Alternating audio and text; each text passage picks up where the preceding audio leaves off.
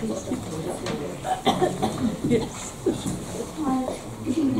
evening, everybody. It's now 7:15, so I think we'll start. Thank you very much for coming tonight, and welcome to all the members and the public who are in the public gallery as well for coming. Before I start, I'd like to take this opportunity to remind everyone I expect you to treat all members of the committee with respect and to accord the same respect to officers and other people who have been invited to speak to this committee this evening. Members of the public who are observing the meeting should not interrupt in any way. This meeting is being filmed by a member of the public, a couple of members of the public, which is permitted. If anyone in the audience doesn't wish to be filmed, you will need to sit outside the range of the camera. Right. Do we have any apologies for absence?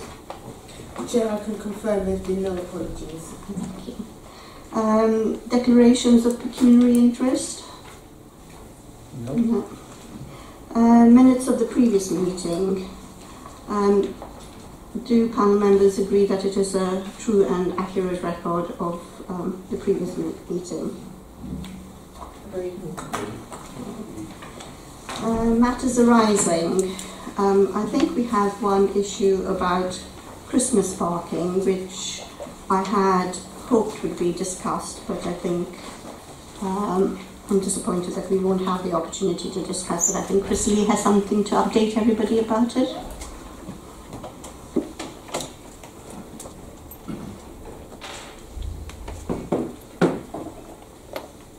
Yeah, happy to, Chair. Is this working? Can you hear me okay?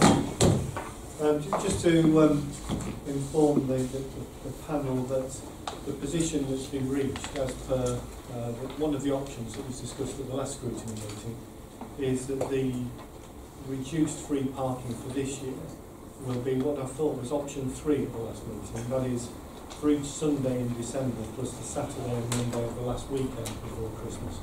And I know that members previously had expressed concern about the extent of the free parking and the benefit that was derived from that.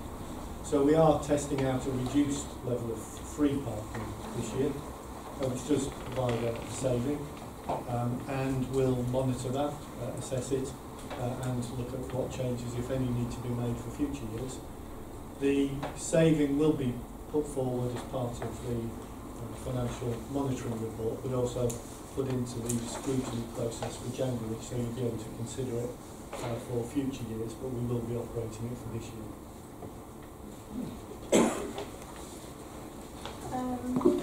And the other matter arising is the email update to panel members. Councillor Kim was one sent, I don't...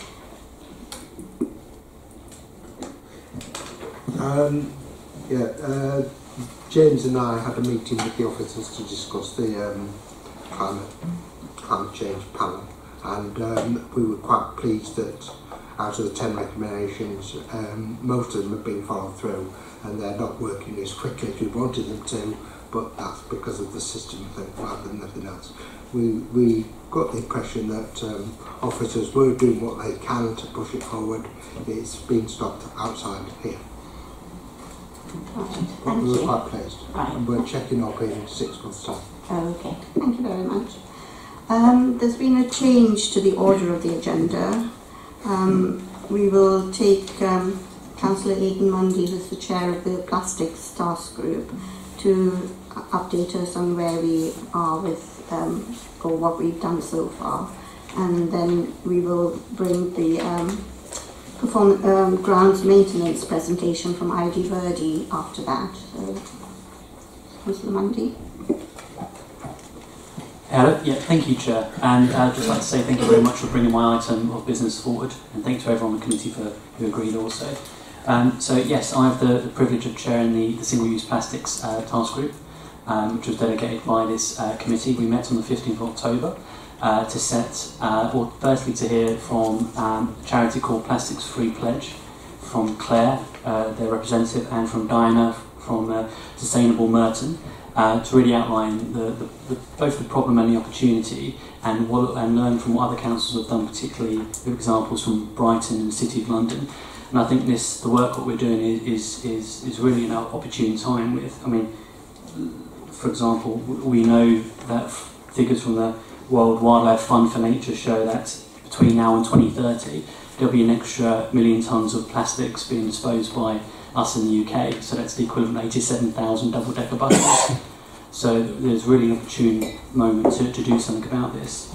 And what we heard essentially gave us a focus on 3 core issues, which was how do we as a council procure the use of single-use plastics and what the alternatives could be, how we could encourage behaviour change internally, but also then lead into the third item is how do then we share that behaviour change initially outside the walls here and then beyond in the borough. So that's our draft terms of reference, which I would hope you would all agree here. And then we've got a plan to meet on the 12th of November, where we'll hear further from officers about what currently is going on, what plans are currently going on in the council to learn more. And I'm also hoping to that we'll have representatives from an independent living group, so we can understand the full impact of making any decisions about banning or suggesting replacements in terms of single-use plastics. But I'd be happy to take any questions from panel members. Councillor Bacon. Thank you for that, Aidan. I'd just like to change item 3 from reduce to stop using, or reduce, because we've got to aim big on this thing. We can't just reduce. I mean, that's not measurable. I think the committee. I mean, there are many members of the panel who were there on the night, and perhaps they could speak also on this. But if I can sort of summarise what we were thinking on the night, it's to try and take a measured approach. If I agree with you, if we can have that total stop, that'd be brilliant. But at the minute, from a product's perspective, there isn't that one alternative product, and it was quite welcome to see in the budget there has been an investment announced for an alternative for plastics for R&D. However, that's only several hundreds of millions of pounds, and I suspect it will be many years yet before we have an actual commercial solution which will replace plastic in its entirety. But if there is a wording which the committee would like to strengthen that, I'm open, and panel members will be open, I'm sure, to doing that. Yeah, I was present there that evening as well, and I think it was frustrating for all of us because we want to change the world and we want it to be better. But as a task group on the council, I think we were very focused on making sure that we didn't, at the end of this whole task group, have a situation where we told the council to save the world and they couldn't. So we wanted to keep the focus of the task group quite limited. But I think we did go pretty far, and we were worried about that. We were wrestling with that in the meeting for quite a while. How far did we go? We want to go quite far. But I think making sure we focus on the council's procedures itself and its procurement is a good way to advise the council how to go forward. Okay. Thank you. I noticed in the notes of the draft terms of reference it says after a robust discussion. And I just wondered if that was indicative of a disagreement amongst the task group members, and if so, what that disagreement might be and what it was about. Thank you. No, thank you. Not at all, actually. It was a really exciting and fascinating discussion. And I think on one level, actually reflecting Russell's point, it's slightly frustrating. I think we all agree around this table, I hope, that if there is an alternative to plastics, we should go there. But unfortunately, the material science hasn't cracked that yet.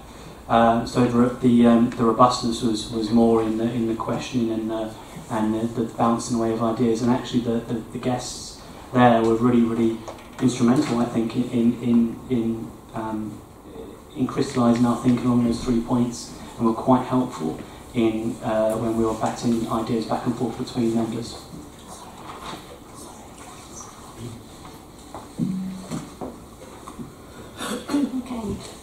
think a quick one. Okay. Are you sticking to just these 5 councillors, and are you inviting a member of the public to enter the task group if they want to? Somebody who we know or we think is an expert on plastics in the borough. Are you open to inviting them to the meeting? Well, we have already by having witnesses. It doesn't say that here, that's all. Well, no. So, the first meeting we had 2 witnesses. One, an adamant and very powerful campaigner, or both were, and one a local champion who had a lot of experience with that. So, yes, and we're always open to expert witnesses to appear before us, and that's why we've actually asked, and Stella's doing a fantastic job of pulling it together, to get the expertise in the council together for our next meeting to understand where we are, what we're doing, and the opportunities and potential options there forward.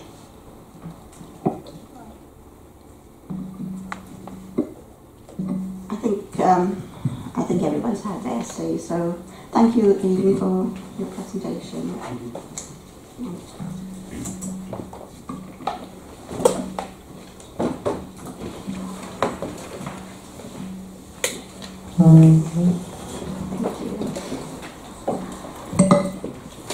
And now we've got Richard Burton from ID Verdi who's going to do a presentation about the work they've been doing in the borough.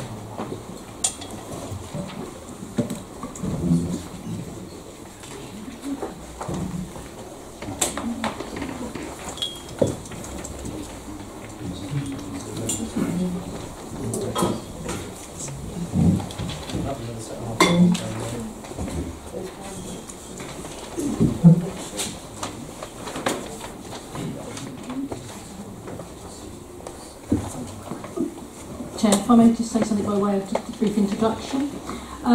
Members, the report that you have before you details the contract management and monitoring of the grounds maintenance contract, as such it provides an overview of performance along with opportunities and areas for improvement.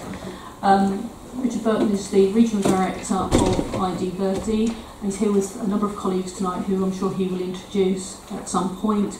The intention is they will provide you with a brief presentation, both introducing the company, mindful that not all of you will have been around when the contract was first issued, but also an overview of performance from their perspective, and then the intention is to then move on to questions. Okay, thank you. Richard. Thank you, Chair and members. I've got a brief presentation just to give you an overview of ID Verdi and the challenges that we had in the first sort of 18 months of the contract. And obviously you've had the report. Happy to take any questions at the end.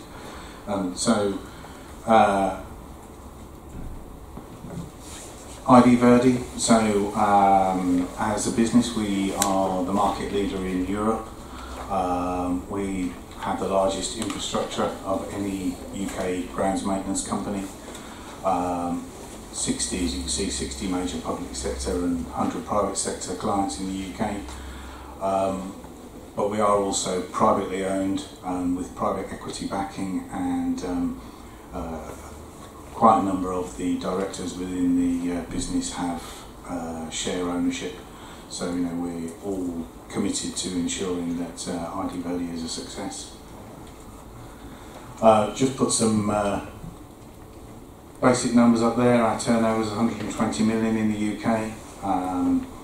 We're very proud of the fact that we partner with a lot of local authorities and indeed submit ourselves and have 110 green flags within the organisation. We have 2,500 colleagues employed during peak season. Rich? The services that we offer, we're 85% grounds maintenance business and 15% construction projects. As you can see, we offer all elements from grounds maintenance through to landscape design, landscape construction, sports construction and sports maintenance. I just put on there some of our local authority clients around the country. So the service itself, through 2 years of competitive dialogue, ID Verdi commenced the contract in February 2017. We transferred 61 colleagues from Merton and 29 colleagues from Sutton. Currently running the contract with around 103 core full-time equivalents against 79 that we had in the tender. And currently on the Morden part of the contract we have around 60 colleagues.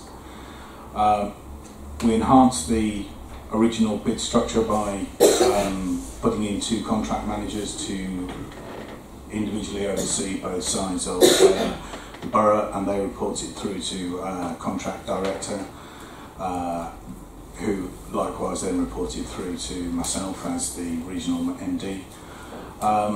We were also tasked in the bid in increasing the commercial opportunities within the parks, and also guaranteeing an income back to the partnership, as well as a share of any excess revenue that we might make. So there obviously have been challenges in the first 18 months of the contract.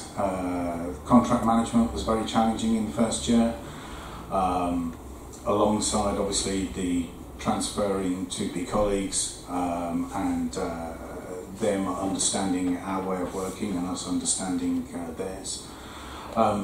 Unfortunately, quite a lot of knowledge was lost during the first few months of the business, with managers that had transferred leaving the business, which did give us a problem early on. As you can see, absence and sickness was very high, and then obviously associated overtime costs that we've paid out. We endeavoured to bolster the workforce in the first year of the contract with 250,000 of agency labour. Unfortunately, the sports and leisure income has been lower than we budgeted, and I'm not happy, but I'm quite happy to say that aspects of our own operational administration and management fell below the standard that we would have hoped for at the outset of the contract. The final point I've got on there is that we're hoping to implement the adventure golf in Wimbledon Park, but that's had a number of delays, so we're hopeful that we'll get that on course for next year. Positives though, as we've entered into the second year of the contract, we're much more focused. We've got settled and experienced contract management team. We have done a lot of community engagement in both Merton and Sutton. We've improved the back office functions with the transferred colleagues and endeavoured to try and make it more that our team are working for the SLWP partnership rather than only working across their individual boroughs. So we've tried to break that kind of pattern. First year of operations on the ground was relatively stable because of the additional labour that we put in and the overtime that we paid, with few complaints. And as the team settled into their new way of working.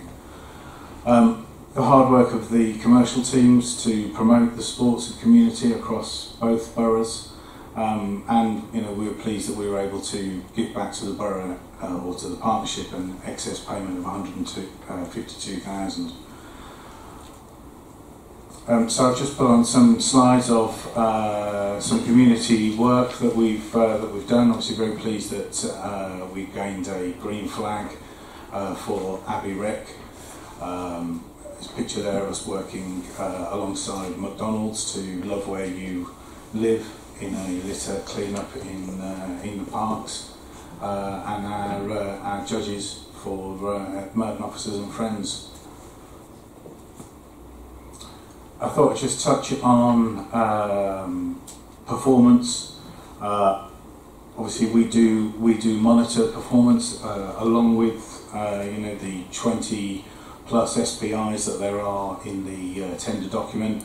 We also have the PQMS quality monitoring system that we share with officers, so we ourselves and officers jointly monitor the standards on the contract. We also monitor machinery efficiency, so we know kind of the output that we expected in the tender. We can monitor to see whether the grass cutting is achieving the outputs that we expected, and we're able to have a suite of information that we can learn from as we move forward. We're yet to implement Job Manager, which is a handheld monitoring device, as we've had some IT issues, but I'm hoping that during 2019 we'll resolve that and be able to implement the whole suite of our Acorn system.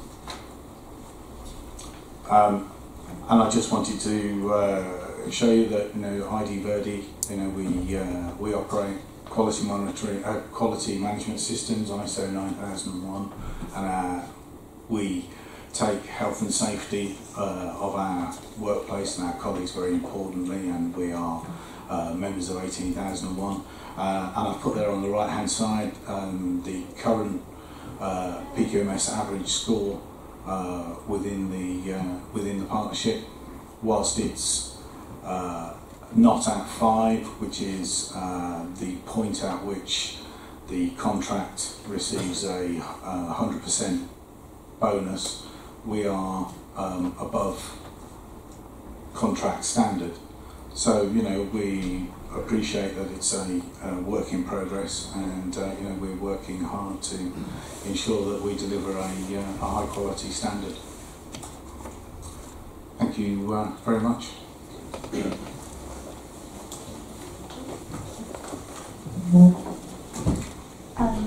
Before we go to questions, I've got a member of the public who wants to speak. So, yeah, Tony.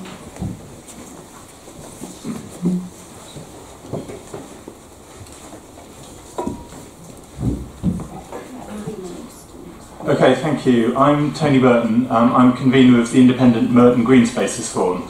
We provide a network of and collective voice for friends and like-minded community groups for parks and green spaces across Merton. We set up in 2016 in response to the handling of the outsourcing of the contract which you are reviewing tonight. We've worked hard to establish relationships with ID Verdi and convene meetings with them for friends and like-minded groups several times a year. These are very constructive. We have supported efforts to include a community perspective in monitoring ID Verdi's performance, and some of the results are in your papers. And it was through our efforts that details of the contract specification were eventually released through a Freedom of Information request. We ask you to consider 3 issues this evening. First, ID Verdi needs to get the basics right and is falling short. We were promised an award-winning, multinational company with vast experience. The daily delivery isn't matching up to this. Basic horticultural skills are lacking. Hedges are trimmed, but invasive species are not removed, as one example. Grass mowing is leaving a bad legacy.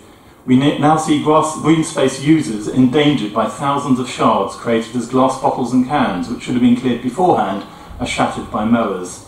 Pointless delays are caused by ID Verdi and Merton Council squabbling over whether a seat or a gate or a fence needs to be replaced or repaired, because the choice determines who pays. With a large staff turnover, even the most basic knowledge about individual parks and green spaces is often lacking, such as when gates are unlocked or which parts are left wild. We've asked for a basic guide to be prepared for each green space to help induct new staff. There are contradictory messages about funding, with fears of commercialisation sitting alongside private and public schools making heavy use of green spaces without being charged. The speed and quality of responding to local groups is too variable, and too many emails, lack replies and requests go unanswered. Second, Merton Council needs to be much more active in managing performance and enforcing delivery of the contract. We welcome the regular monitoring that shows ID Verdi's performance has fallen short during most of the contract so far. When we add in the feedback from local volunteers, this situation is even worse. We are told Merton Council has docked ID Verdi £38,000, but this seems scant compensation for such persistent failures in performance. We ask Merton Council to enforce the contract more vigorously and publish performance results and penalties more regularly. Which brings us to our third and final point. There are simply too many excuses getting in the way of action. We don't want to hear that the contract needs a long honeymoon period. ID Verde has vast experience of new contracts, and this is its core competency. We don't want any more excuses about staff being spread too thinly or lacking the training they need. ID Verde should simply employ the staff it needs to do the job. And we really need to do better than blame the weather for disrupting the work programme. If the grass can't be cut, then there is plenty of other work for ID Verde to prioritise.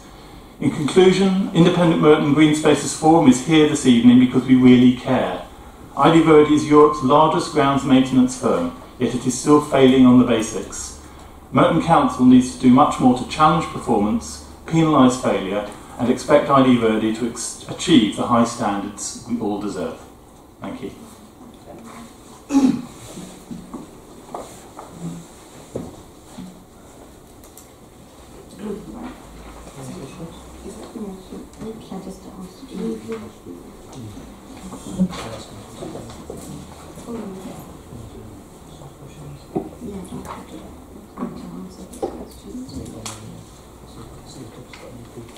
Stay there or go back? No. Yeah, no, you go back. Dad, do you want to have any response to that?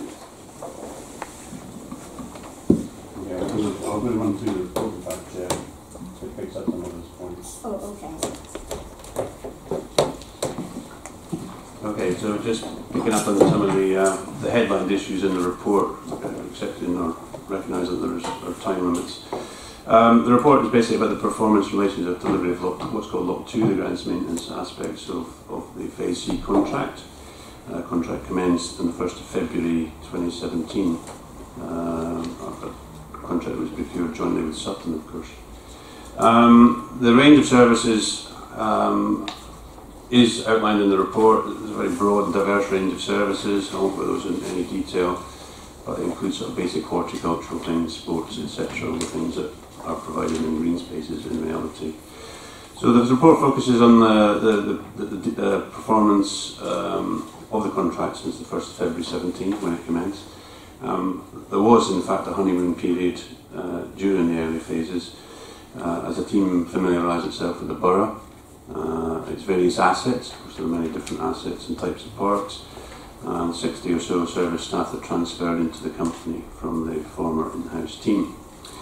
I'll focus a little bit on the performance quality management system because that's quite a significant device for focusing on the performance. This is a telephone app-based management tool. It was implemented in April last year and is really the primary tool by which ID Verde's performance is assessed. It's a very convenient way, allows officers to assess and score the condition of parks on a scale of 1 to 7, where 5 represents the target figure.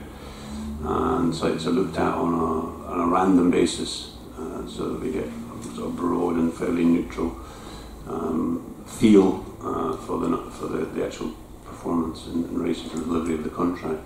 And our neighbourhood client officers have conducted some 800 individual site quality inspections since the commencement of the contract.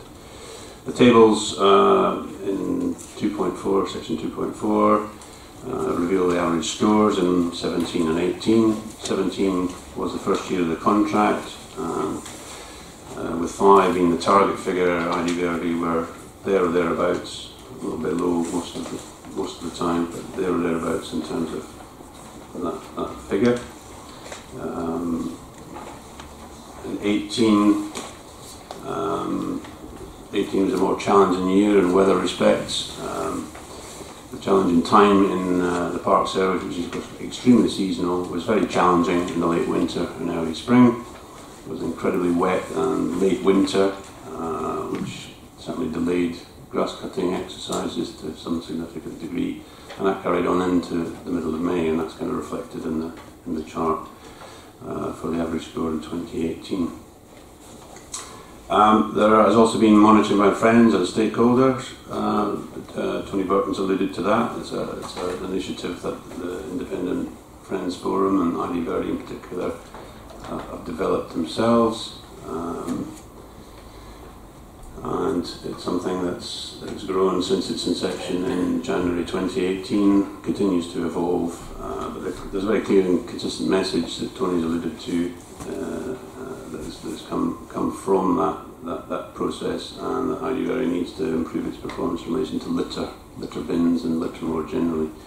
And Tony's alluded to that already just a few moments ago. The report outlines, gives some examples of customer complaints received, some information that provided by IDVery, 2.4.3.3, and some information in the next section which is provided by the Council's own customer complaints team, and there's details there of the levels of complaints before the contract and also post-contract, and they're kind of roughly similar there or thereabouts on average. Information about litter and detritus monitoring, that's something that we've done even before the contract already commenced. Some information there about random sites visited and the sort of sites found to be below standard in relation to the DEFRA national indicator 195. And information also on the bins found to be full. Richard Burton alluded to the service performance indicators. There's 21 of those. And the summary table provided in Appendix 3 at the end of the document summarises those.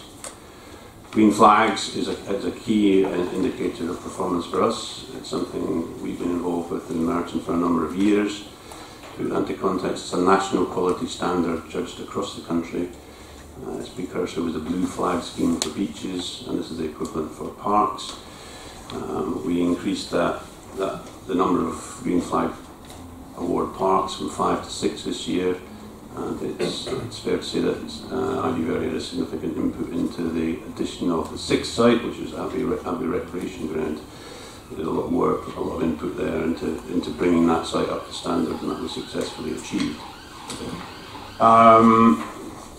There have, as Richard alluded to, been a lot of input in terms of works with the community. Patrick Phillips from IDVery in particular has been key in that, and his team. And they've invested a lot of time in working with the Friends groups, including the Independent Friends Forum and others, to develop our parks and develop some of the volunteers who actually help contribute to their standards and quality. So in summary, in terms of the performance, it's been a little bit under, consistently a little bit under the target figure of 5. The PQMS scores demonstrate that. The average score for the first 20 months of the contract is 4.84, and generally it's issues such as grass cutting and litter that have been factors that have depressed that score a little bit. And IDVery have been actually encouraged to think about how it recruits and deploys staff, particularly in the key pressure points in terms of parks delivery, which is the spring and early summer period where the grass tends to grow fastest and the weather can be a little bit unpredictable at times. There were inevitably some teething issues. Tony's alluded to some of those. There was certainly some issues related to the staff churn in IDVery's operations during year 1. A lot of knowledge did indeed go out of the business, but some 21 months into the contract now, the local operational team is significantly more familiar with Merton as a borough. It's more bedded in, and it's more familiar with sort of contractual requirements and the expectations of the community in the borough in reality. I've been asked to comment on a number of general things, and I'll do that now briefly if I may, Chair. It was a request to generally update on parks and some issues to do with trees. So I kind of addressed that in the paper as well. Would you like me to do that now or later? Okay, well just generally, it was a remarkable weather year. We went from an incredibly interesting spring to an incredibly interesting summer in different ways, and that obviously had consequences in terms of visitor numbers, but also in terms of delivering some of the work. Outdoor events is a key area for my particular service, and we continue to diversify and expand that service in a number of different ways, modifying and extending existing events, and some new events were attracted to the borough, including 7 outdoor cinema events.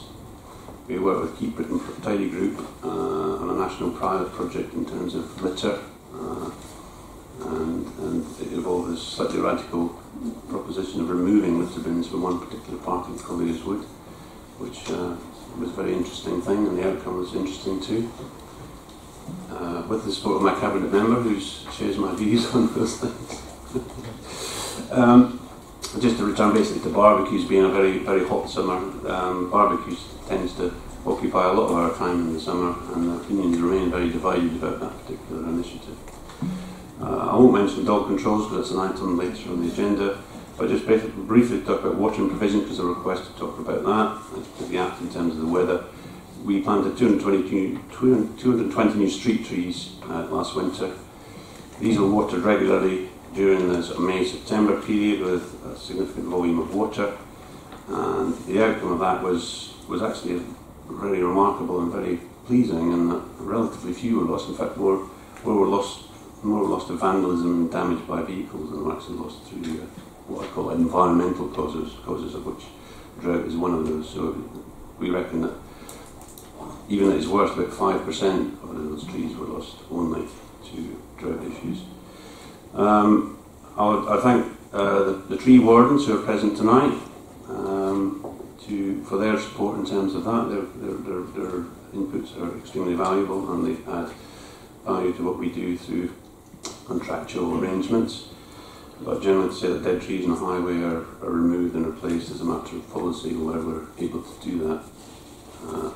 That's generally our policy in that respect. So we will probably replace most of those during the course of this year, or if not next year. Okay. Questions from the panel now? Okay. Yes, thank you for that update and the presentation from ID Verdi. So my first one is about management of the contract. It was alluded to by Tony Burton that the Parks Group felt there hasn't been enough active monitoring. The report mentions the 3 client neighbourhood staff. Yep. Are these the same 3 that are supposed to be monitoring the Veolia contract, which has been somewhat woefully implemented and occupying thousands of hours of time? How can these officers monitor the ID Verdi contract to any extent at the same time as trying to monitor the Veolia one? Basically, do you actually need more resources to do the monitoring? If I may answer that question. In relation to monitoring of contract, as you're all aware, we've just gone live with the rollout of the new service.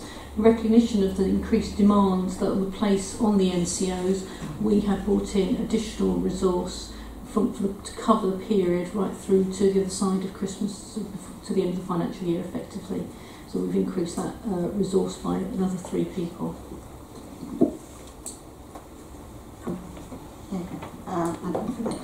Thank you. On the subject of monitoring, I was wondering about buildings within parks and the maintenance and how they're monitored. If you could outline that for me, please. The maintenance of buildings in pavilion is actually a mixed delivery system. The council retains as the landlord responsibility in terms of the general and the broad condition of those buildings, and that's done through our facilities section. What I call the day-to-day tasks, the cleaning, the topping up of soap and such like is an ID Verdi task. So there's that distinct split in terms of responsibilities.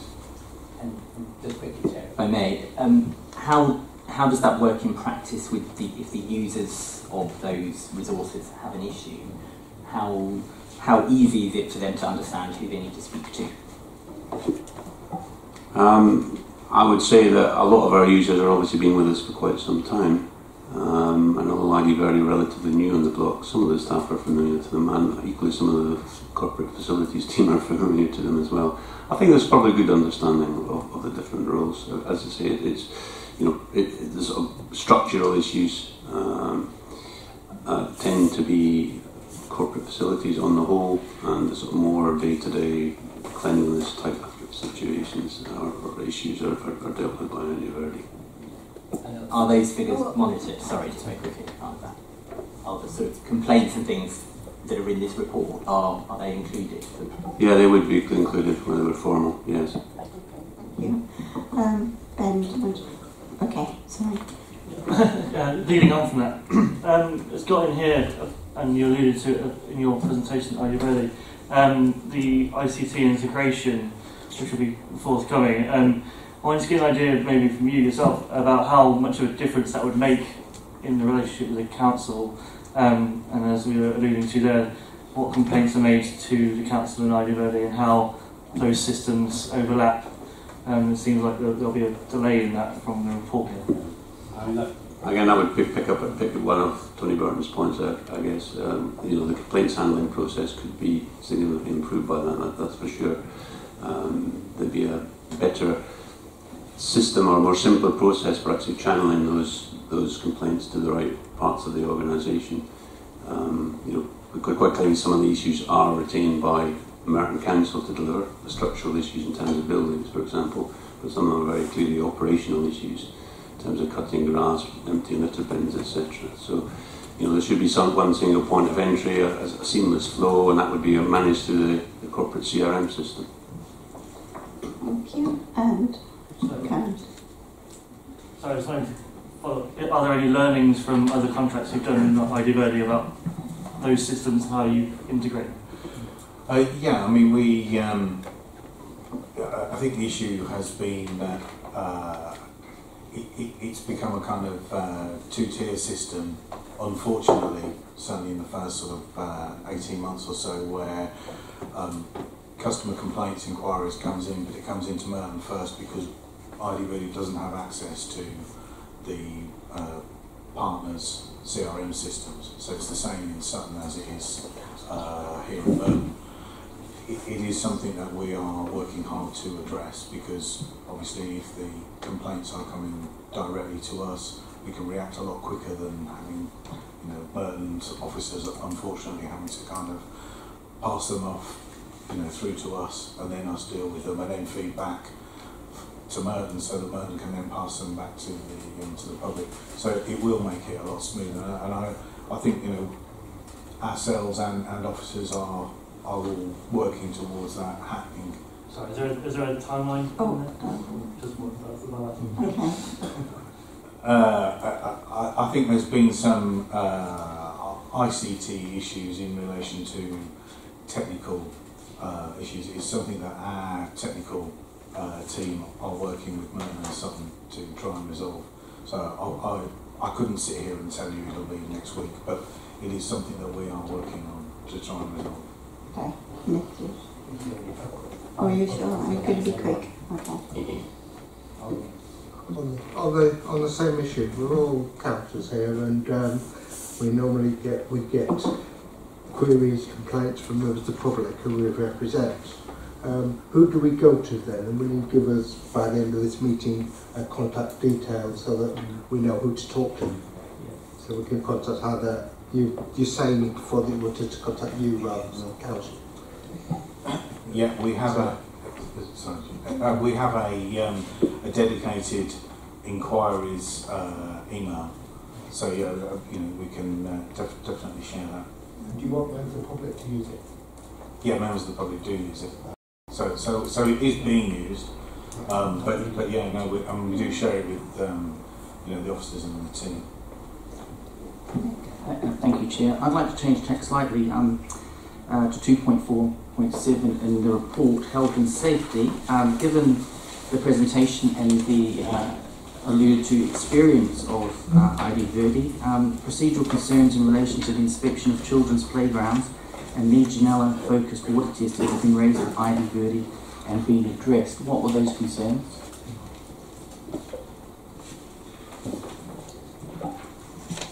There were some initial teething problems in terms of the quality of the playground inspections. I believe that's part of a training exercise, and equally with the water safety testing, it was a training exercise, and we needed to be satisfied that as an organisation, that IDVerde's competency in that respect was satisfactory to us. So there was a sort of training undertaken in respect to those particular tasks.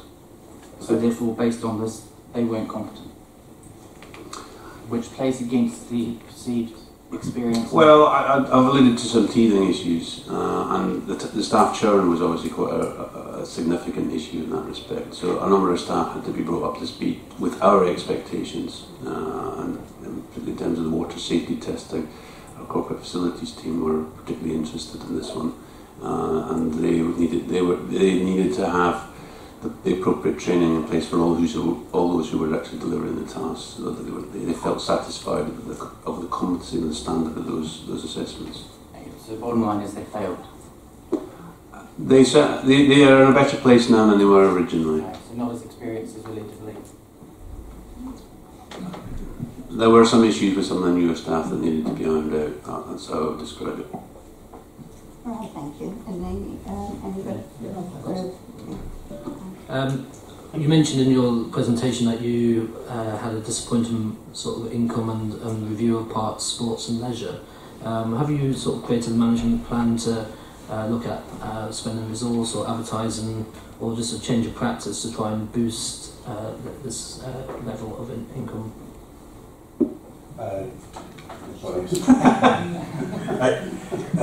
Yes, indeed we have, and partway through last year, Richard Kelly joined us as our commercial manager, and his main remit is to try and develop sports and leisure opportunities within the partnership, and we have been pretty successful in Merton and in Sutton. I think probably when I talk about the the results, it's as a partnership as a whole, and I do think that we probably have more struggled more in Sutton than we have in Merton. okay, can I stand. Yes.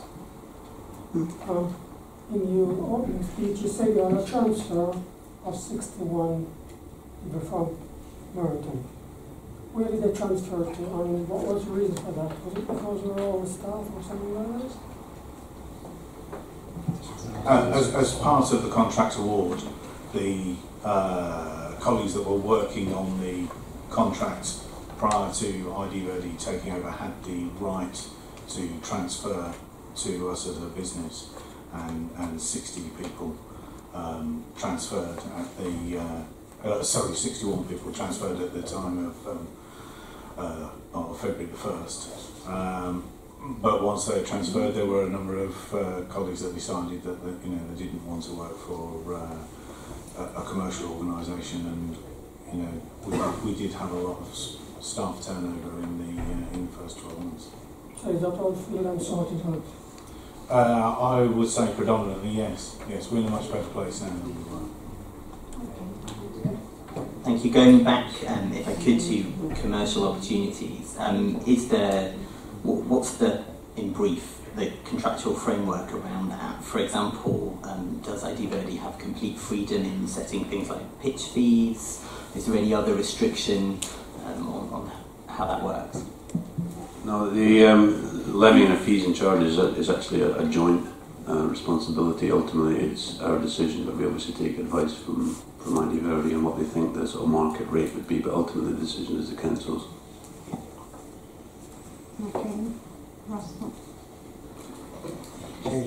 Changing the subject completely. I get a few complaints about weeding and leaves from trees that block particularly wheelchairs. Could you tell me whether you've got a schedule for cleaning those and how long it will be? How long it is? Would you leave them for 2 months, 3 months, a year? No, I mean we have a work programme that we work to with tasks scheduled depending on what area that might be it in a park, open space, public highway. So no, we wouldn't leave them, but it is, especially this time of year with leaves, you can clear an area one day, and by the next morning it looks like you were never there. So no, we are following the schedule. Chair, if I could just add, really as a point of clarity, when it comes to the highway, weeding and leaf clearance is actually the responsibility of Veolia. Okay, so the answer that's been given is in relation to all our parks and open spaces. Okay. And Dan, Change of tack again. We quite often receive emails and complaints from ex-staff that we used to employ that are now part of yours, or maybe we've gone up on our own, particularly relating to closure times of parks and cemeteries, closing the gates. There seems to be, every so often, ID Verde seem to either lock people in or have issues with this, with wrong closing time, and that these ex-staff are having to handle this, and they keep giving us a lot of grief. So can you actually explain what the situation is there, and do you have a plan in place to ensure all gates are closed correctly and no members of the public are unfortunately locked in? We operate mobile opening and locking teams, and they have a regular routing round. Whilst I don't want to get into discussing really previous employees, there is a bit of mischief making in relation to some of the feedback that I've seen. That said, there have been the odd occasion where, and it is very odd, I can maybe one or two where people have been locked in, but we have opened the gates again for those people, and we have a clear procedure for locking a gate and making as much noise as we can, and going around the park making sure that everybody's aware it's going to be closing within the next so many minutes. So no, I think we do have a robust procedure in place. Okay, before we move on to the next subject, I just wanted to ask about the events that you've been holding in the parks, because I get the impression that they've been very poorly advertised. I know there was one event in Collieswood in the One More Park, and as a councillor I didn't know about it. I found that some residents knew, but the majority didn't know, so in order for it to be a success, I think it's important that the councillors are involved and kept up to speed with things that are, so we can advertise it to residents locally. Could I inquire what particular event that was, Chair? It was the film. Oh, that, okay, the film one. Okay. Well, I do appreciate the delivery of events is actually a sort of mixed economy thing. Some of the events I've already made people on, some of the events my team put on, but the vast majority of our events are actually externally produced events. So responsibility for delivering those events, including the publicity and marketing, though we do support that, is primarily down to those external, usually commercial providers to do. I mean, I think this was the first year. It was quite remarkable how many events we did. I think I alluded to 7 in various sites. It was a very kind of new thing in this borough, and I'm sure it will grow, and awareness of them will become increasingly, well, they will increase over time as people get used to those. But some of the events were actually very well attended. There were several hundred people attended them in some venues. Okay, thank you. I think we've, thank you very much for coming and giving your presentation.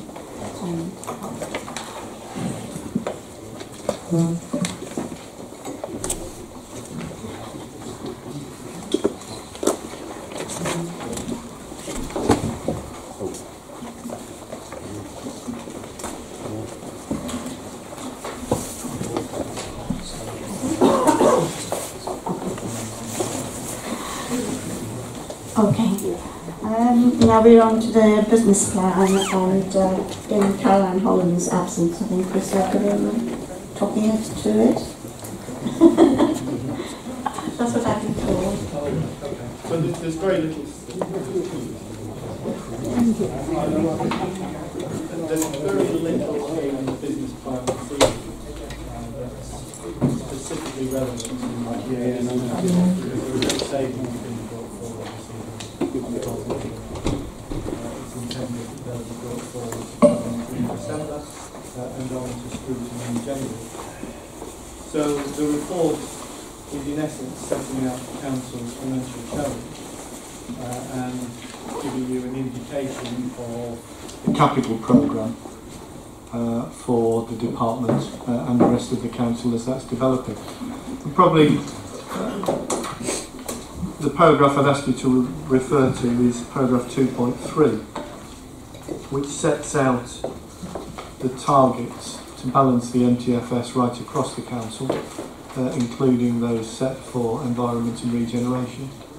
So when this panel next meets in January, I'll be expecting to present savings of at least £263,000 to balance the budget for next year, and potentially some savings for future years as well.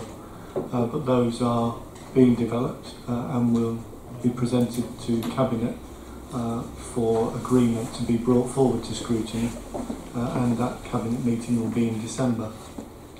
So, as well as referring you to the detailed financial analysis in paragraphs 2, 3, 4, 5 and beyond, which sets out all of those external and internal elements which will affect the Council's financial position, from Treasury borrowing rates, from inflation, salary increases, cost of contracts, etc., etc. They all play into the MTFS and drive that £20 million saving that the Council must find over the next 4 years, starting 1920. There are some savings being proposed in this paper, and you can see those at Appendix 2, but none of them relate to E&R. None of them relate to the functions that come under this panel. So you're not being asked to consider or comment on any of those this evening. As I say, all of the ones relevant to E&R will be brought forward in January. You do have the emerging indicative capital programme, which is set out from page 41 onwards at Appendix 4. And just to help you through that, what we've got on page 41 is the very high level capital programme for the year 2019 to 2023. So that summarises E&R down to just 4 lines. Sorry, this has gone off, isn't it?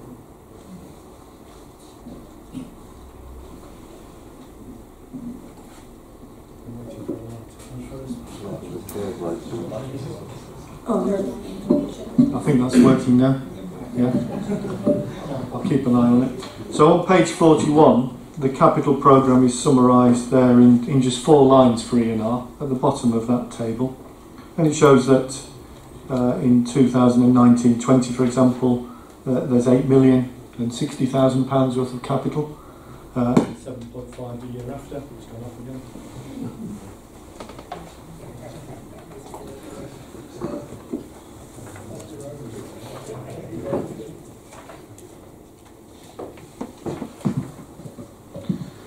And then if you turn the page, if you then refer to page 44, you've got that capital programme broken down into a bit more detail, showing you the period 2019-20 to 2022-23. And you can see there the variation, the movement in the programme in the very final column. And it's just a £10,000 reduction for Allygate schemes, because that's going down from 40,000 to 30,000 a year, which is reflecting the current demand for those schemes and the amount of capital that we're currently spending on those programmes. And then you have at page 45 the indicative capital programme for the 5 years beyond 2022-23. Just showing you the likely programme, but that far out the capital programme is likely to change between now and then. So very little change in the capital programme. We've been through a detailed star chamber process to test out our capital requirements. Much of the department's capital is what are called block allocations for footways, carriageways, parks investment and so on. Some of the large schemes are now coming out of the capital programme for E&R. So the Morden Leisure Centre, the spend on that will conclude this year, apart from retentions. And the other large elements of the programme relating to Morden Town Centre are in the programme for the next 2 to 3 years. So our programme has been quite large in recent years. As you can see, it's coming down to 8 million, 7.5, 7.2 and then 4 million over the next 4 years. I'll close there, Chair. Happy to take questions. One quick one, then I'll run afterwards for some people want to so start with Appendix 1. There seems to be a very big increase in taxi card concessionary fares. I was just wondering if you could explain why exactly that has such a massive increase over the next few years. It's going from 450,000 up to 1.8 million in a period of 4 years, which seems to be a ginormous increase. I was just wondering if you can explain the reasoning for that, because that's way above inflation. So I'm not able to help you with that. It's not an area that comes under my responsibility. That's Caroline Holland that deals with that area of accounting. But certainly take that back and ask for a response to be provided to you. Thank you. I appreciate we're not talking about savings tonight, but I wondered in general terms what engagement Merton is likely to have with service users and residents over the cuts proposed and any alternatives. It's not really possible to talk about the savings this evening since they haven't yet been in front of Cabinet, but I can assure you that where there are implications for service users, we will enter into obviously the statutory consultation that's required and engage with those users. So I'll say more about that when we get to the January scrutiny.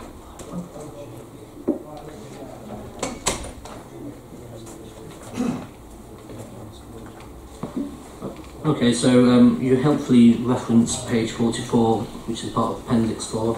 I found that one earlier as well, made some notes. A couple of questions first. So first one I'll ask is parking improvements. It's a 60,000 capital spend.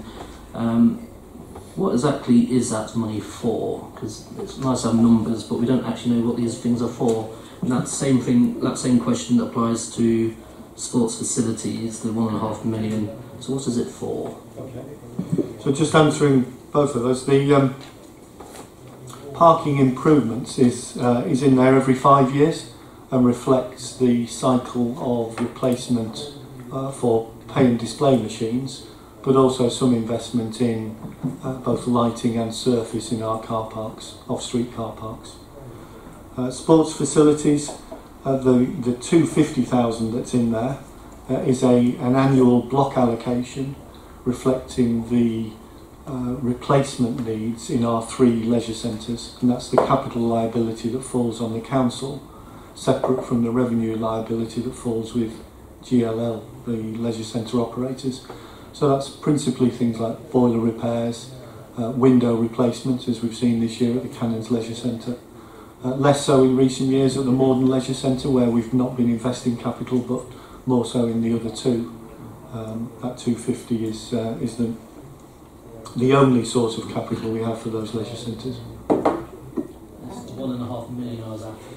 So the 1.5 million is a fund that's in there for the desilting of Wimbledon Lake, which will almost certainly be deferred into future years, but we will need to call upon that allocation at some point in the near future. Thank you. Chris, could you also have just a clarification on the fleet vehicles as well? So fleet vehicles covers both the passenger transport fleet, that's the 16 and 24 seat buses that take children to school and adults to day centres, and also the council's other vehicles that we use, including such things as the mayor's car. Actually, I think the budget for the mayor's car sits elsewhere, but that's a unique situation. But other vehicles that we have taking staff to parking sites so that they can operate as traffic wardens and so on. The bulk of the spend in there is for the passenger transport fleet. This year, just on Monday, this week, just on Monday, we placed an order for 5 new 16-seat vehicles because the vehicles are getting to the end of their life, and our policy is to replace them with vehicles that are suitable for the needs, and we're projecting that 16 rather than 24-seat vehicles are most appropriate. But it's a block allocation reflecting the likely demand for investment in vehicles across the council, but principally that passenger transport fleet.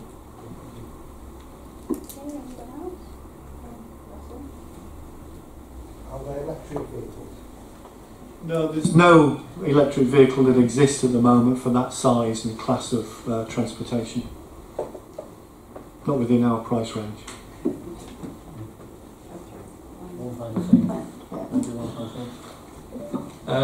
Well, we can't have a meeting about budget without making a reference of some kind, so I'm going to propose one, if you don't mind, for this panel.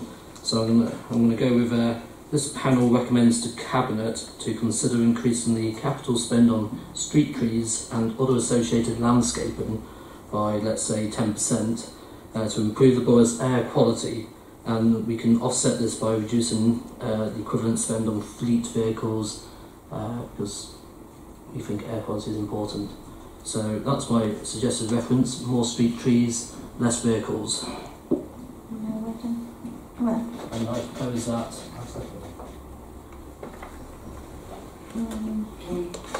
Can we make sure that the impacts on our current fleet users in terms of those passenger vehicles is considered before we recommend them? I'm all for air quality, but I wasn't asking for very much, just a 10% increase on the trees budget, which is a fair bit smaller. I thought this would be a nice gesture to, a positive thing for this council.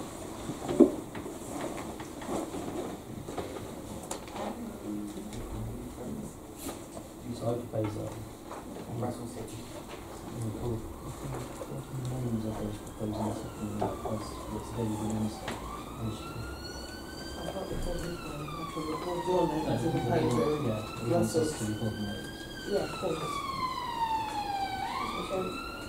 So is everybody in agreement with that?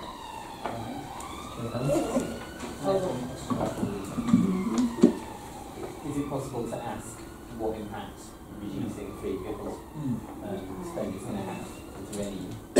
Yeah, I suppose it depends at what level the reduction of the fleet vehicles budget would be at, but any reduction potentially impacts our ability to replace the fleet. We know that we'll be in that business for some time to come.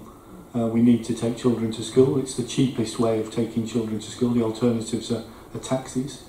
And if we don't have the vehicles, then we aren't able to meet that, and it is a statutory need for children with SEN. So children to school, adults to day centres, if you reduce that budget, you're always going to run the risk.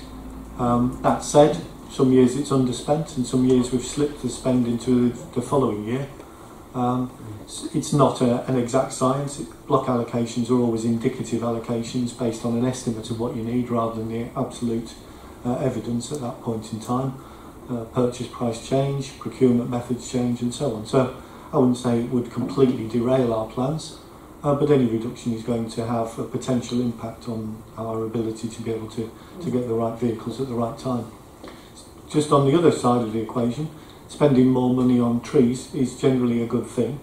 The matter I always need to bear in mind is the revenue cost of that, because the capital cost is fairly insignificant, putting a new tree in the ground. The revenue cost, not just of watering and pollarding and maintaining that tree, but the potential insurance claims against the council, not just from trips and slips on the pavement, but also adjacent to residential property and other commercial property, where that tree over time, and we are blessed with a large number of trees in the borough, causes damage. So there is a balance to be struck there. I absolutely agree that trees are a good thing in terms of air quality and mitigating the impact of climate change, and the more we can do around tree planting, the better. But we don't live in a finite, we don't live with finite revenue resources, so I have to keep that in balance with our capacity to be able to maintain an ever-increasing tree stock and an ageing tree stock, which needs constant attention.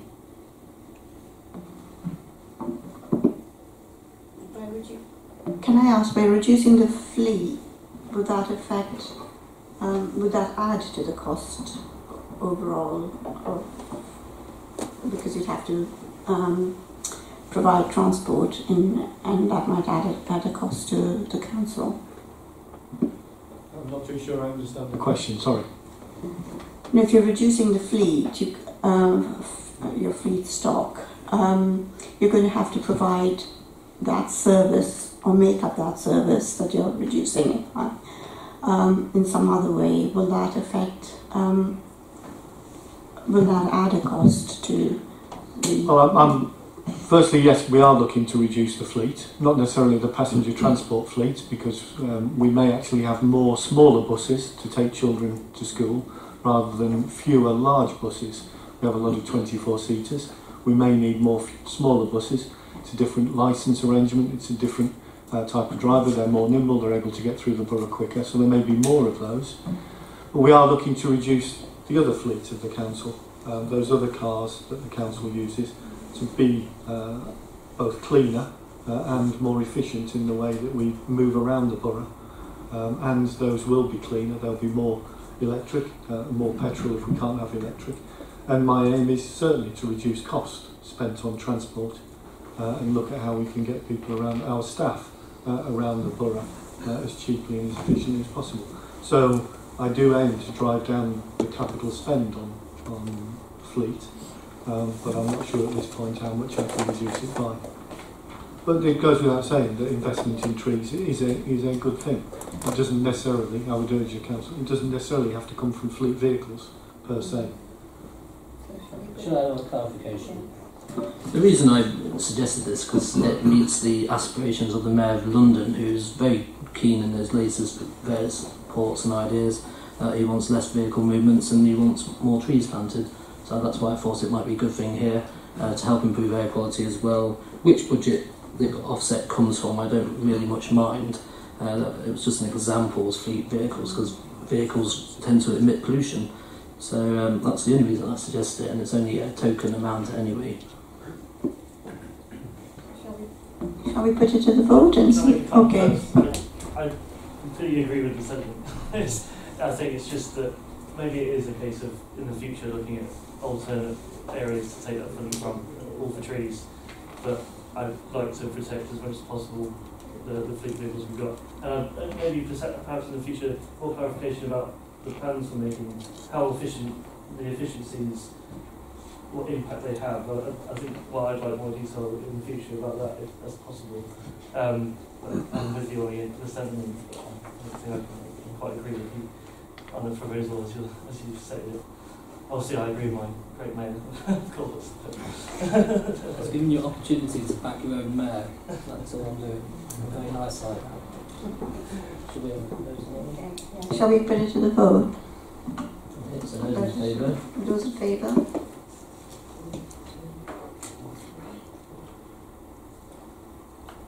Those against?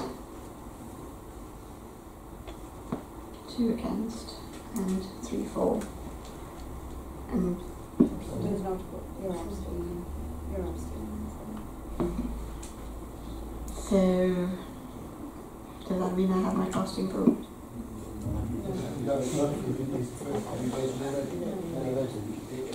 So if you voted already, you could get a casting vote. If you chose to abstain, then you've chosen to abstain. Okay, I'll vote With the recommendations.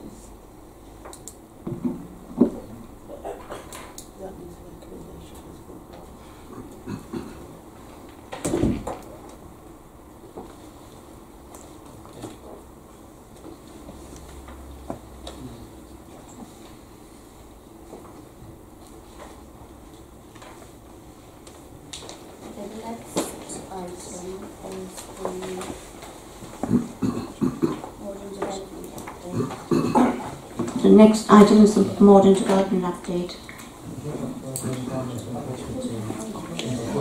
Oh, sorry.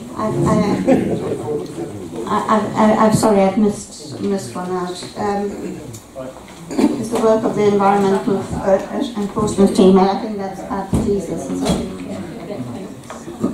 Thank you. I'll just quickly do an introduction, and Pat Jesus, who's the Community Engagement and Enforcement Manager, will be dealing with any detail in terms of questions that the committee may have. It is very short, don't worry.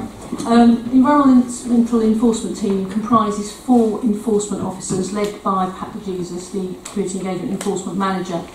As you see from the report, the team's efforts are very much focused not just on enforcement against littering, fly tipping, abandoned vehicles, waste carrying offences, for example, but also on awareness raising, community engagement and prevention. As a consequence, we work with Kingdom Security, who are contracted to work alongside the in-house team. They are tasked to cover all the town centres and hotspot areas where litter is a particular problem. They also enforce in relation to on-street drinking and other antisocial behaviour issues such as urination in a public space. The report describes the approach taken to achieve regulatory compliance, as well as providing data on the most common offences by way of an appendices. We're more than happy to take any questions associated with the detail or statistics or whatever else members may wish to ask in relation to this report. Any questions? Thank you for that update. Yeah, we appreciate the work this department does. My first question is about these letters up 2.6, where you mentioned you arrange for leaflets, letters to be sent to individual addresses. Do you have a sort of indicative number of how many you're sending, or if there's a mechanism that we can sort of help arrange it for you? Because we hear these complaints a lot, we never really hear any outcomes. So it's a mixture of how many letters, and can we have an input into it to try and improve littering and issues such as that? Yes, what we then end up doing is sending letters mainly to people that present their waste, how they present their waste. So it's down to an individual enforcement officer for that particular area, and if there's an issue, we'll obviously put the letters through the door, just remind people about their collection times and how to present waste. So I think that's normally down to an individual officer that can do that, I'm afraid, yeah. I think can we make suggestions as my Input into this? What, into the letter itself? Into the officer or into the letter, however it forms, because we might have a unique knowledge of the particular area. Yeah, no, that's fine, yeah. Thank you. Thank you. I'd like to ask about fixed penalty notices for fly tipping. You've helpfully produced the numbers there, which I think in 2017 was 29, and in 2018 so far is 21. Compared against the total number of fly tips recorded, which are elsewhere on our agenda, there's quite a disparity, and I wondered if you could outline for us the decisions and process on issuing those fixed penalty notices, and why you think there is that discrepancy or that difference in needs. Thank you. Yeah, sure. Obviously we rely on evidence, and that's the key thing. So obviously the numbers that you're seeing there is where we've got evidence of who's actually fly tipped. What we tend to find is a lot of people don't produce the evidence, so therefore it will just be picked up as a fly tip, a normal fly tip. So, like I said, if we've got someone who's willing to do a statement for us, who's willing to saw people that actually fly tipped, we'll take the statement from them, but normally this is all evidence from what we find. Just as a matter of process, when Veolia clear fly tips, do they search for evidence at all? They do, yes, and obviously they do pass it through to us. Again, we get statements from them because they've handled the waste. Anybody that handles the waste, we need to get statements from, so yes, they do. And just very last quick one, is obviously other boroughs, there are some other boroughs that have higher percentages of fixed penalty notices for this kind of thing. Why is Merton the way it is? Why is there less evidence? It could be to do with staff. I mean, I know we, obviously Croydon, they've got about 18 officers, we've got 4. So obviously we do rely on other people to assist with us. Like you said, mentioned Veolia or ID Verde even, who had information from when we've had fly tips in parks. So we do rely on other people. So do we think maybe there's a training thing for ID Verde or Veolia to better look for evidence? Do you think that's a possibility? Yeah, I mean, we work along with the NCOs, so the neighbourhood client officers, so I'm sure, you know, we've touched on this. We have sort of illustrated the fact that we need that information as and when a fly tip does occur, and if there is evidence, we need to have that information in order for us to issue an FPN. Nick. It's in relation to the covert operations, actually. On a previous scrutiny committee, it seemed to be a reluctance to use covert operations. Is there a reason behind that? Is it just definitely it's a reluctance. The system for getting covert operation now for Ripper is a lot more tougher. We go through the courts to get our permission. We have to prove the fact that we've done is a lot of problem solving before we get a covert operation agreed. We've had one recently this year. We've got another one lined up pretty soon. Again, it's a small team, so again, you know, when I do a covert operation, it just takes officers out of the area for some time, and they have got a part of the area to control and look after. So, but we do fit them in as and when we can, and we do get good results. I think the last one we did was in Streatham Road. It's about 19 people that got caught for fly tipping, all of which have now been either gone through the courts or they've been issued a fixed penalty notice depending on the size of the fly tip that they did. Mike, do you want to have anything to say on that?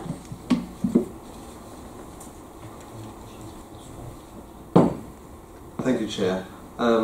This falls under my remit, so I just wanted to add something in terms of thanking Patrick Jesus and her team and the environmental officers as well, the client officers, because many of us, just as members of the public, would see something and then when we get home afterwards say, I should have done something about that. We have these people out every day doing just the sort of things that we shy away from. Knocking on doors where they see something outside a house and to say, why is this here?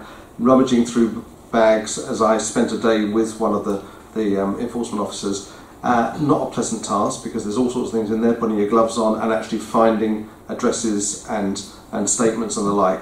And it's a thankless task in many respects because they're out there facing the public, and it's a shame that we have to have such a department because it is poor behaviour from the public that leads to this. It's not accidental behaviour. Maybe the littering is, and you know, some of the tickets at stations, but actually when people go out and choose to fly tip, we have to rummage through and get what we can.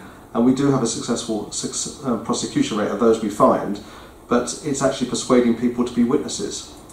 So I'm not advocating that we all go out there and rummage through split open bags and have a look in there, but if you do see cardboard boxes by the side of the road, just have a look, see if there's an address on it, take a picture of it, and then report that and do a witness statement. So these sort of things, that we've got people out there doing the dirty work that we shy away from, and we have to take part of that, and we have to encourage our neighbours to.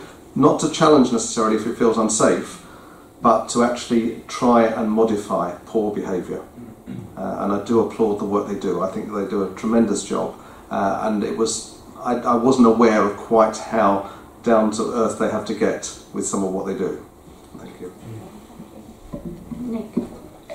Thank you. I'd actually like to add my support to what Councillor Brown just said. In fact, I'd also like to take the opportunity perhaps to go out with one of your officers. Yes, anytime. Yes. Thank you. Thank you. Just very quick last comment to the cabinet member. I completely agree. I've given a witness statement myself actually with regards to a fly tip, but obviously fines would also change behaviour. If you were more likely to get fined, you're probably less likely to fly tip. Thank you. John. Great, thank you, Pat, and your team for all the hard work you've been doing over 5 years now being a councillor. I know it's not a very easy job, and I've worked alongside you cleaning up other ways before, so I can understand. But what I want to find out is, in a way, when you do, call these people, it can be publicised a bit more. So therefore, someone out there who's going to drop the bag against somebody, okay, my name going to be on a billboard, or my name going to be somewhere, so I'm not going to do it.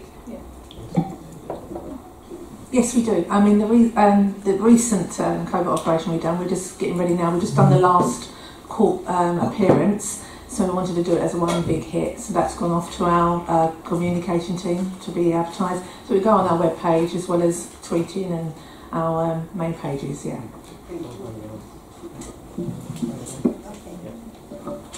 One final question. My thanks too for the work you do. It's, we very much appreciate it. It's just a shame that we can't catch more of these people and have the evidence against them. My question is about one of your remits, which is school education. Do you have an indication of when you've been into a school and done these sessions? Do you notice a visible improvement in the vicinity, or do things actually improve or not, basically? what we do have is that we do have all 43 primary schools in the borough participating into the programme. We do go out with the children and do litter picks as well on a number of occasions throughout the year. I think they're more aware about litter. They certainly do take it home, because we've had a conversation with teachers where they're still talking about it the next day. They've even told their parents about don't drop litter. They've had the Joey and the Vandal graphing, and he covers the litter as well as your choice. I really can't comment on whether or not it's made a huge difference, but I do know that the children that I do talk to, and I do go to the schools very often, that they are, listening. They are now understanding about their responsibilities. Okay, well. Okay. Looking at your staff level, you said that there are only 4 staffs, okay? Is it possible in a way that you could train up volunteers to work alongside you, so you can have more people on the ground, supporting you? We certainly can have, we have the street champions. They do actually give us quite a lot of information, and good intel information as well. So I think there'd be a limit of what obviously the volunteer could actually do, but there's nothing stopping from a volunteer actually, being out of us, doing a litter pick as we do, community, being a champion, being our eyes and ears really, so we're quite open, for people to do that. Thank you very much. Thank you very much, Bathurst, and you too. That was very good. Next, we have the Morden redevelopment.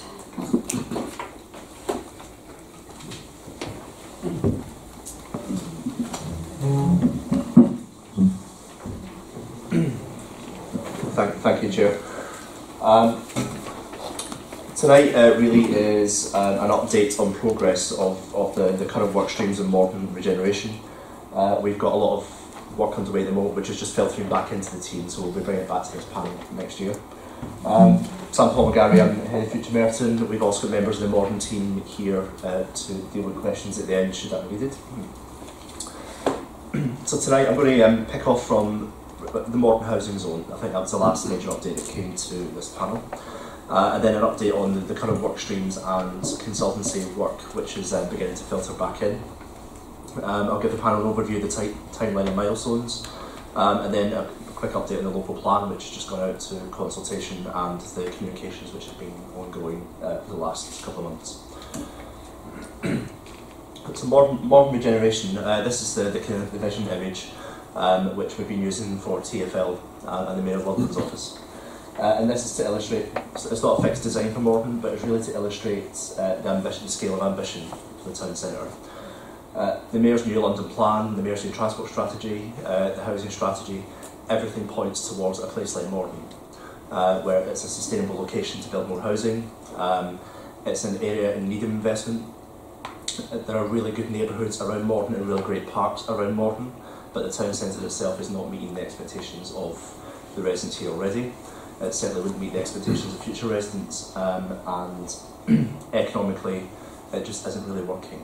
So for example, recent data from TfL, 10 million people pass through Morden every year. But they don't spend any time here and hardly spend any money here.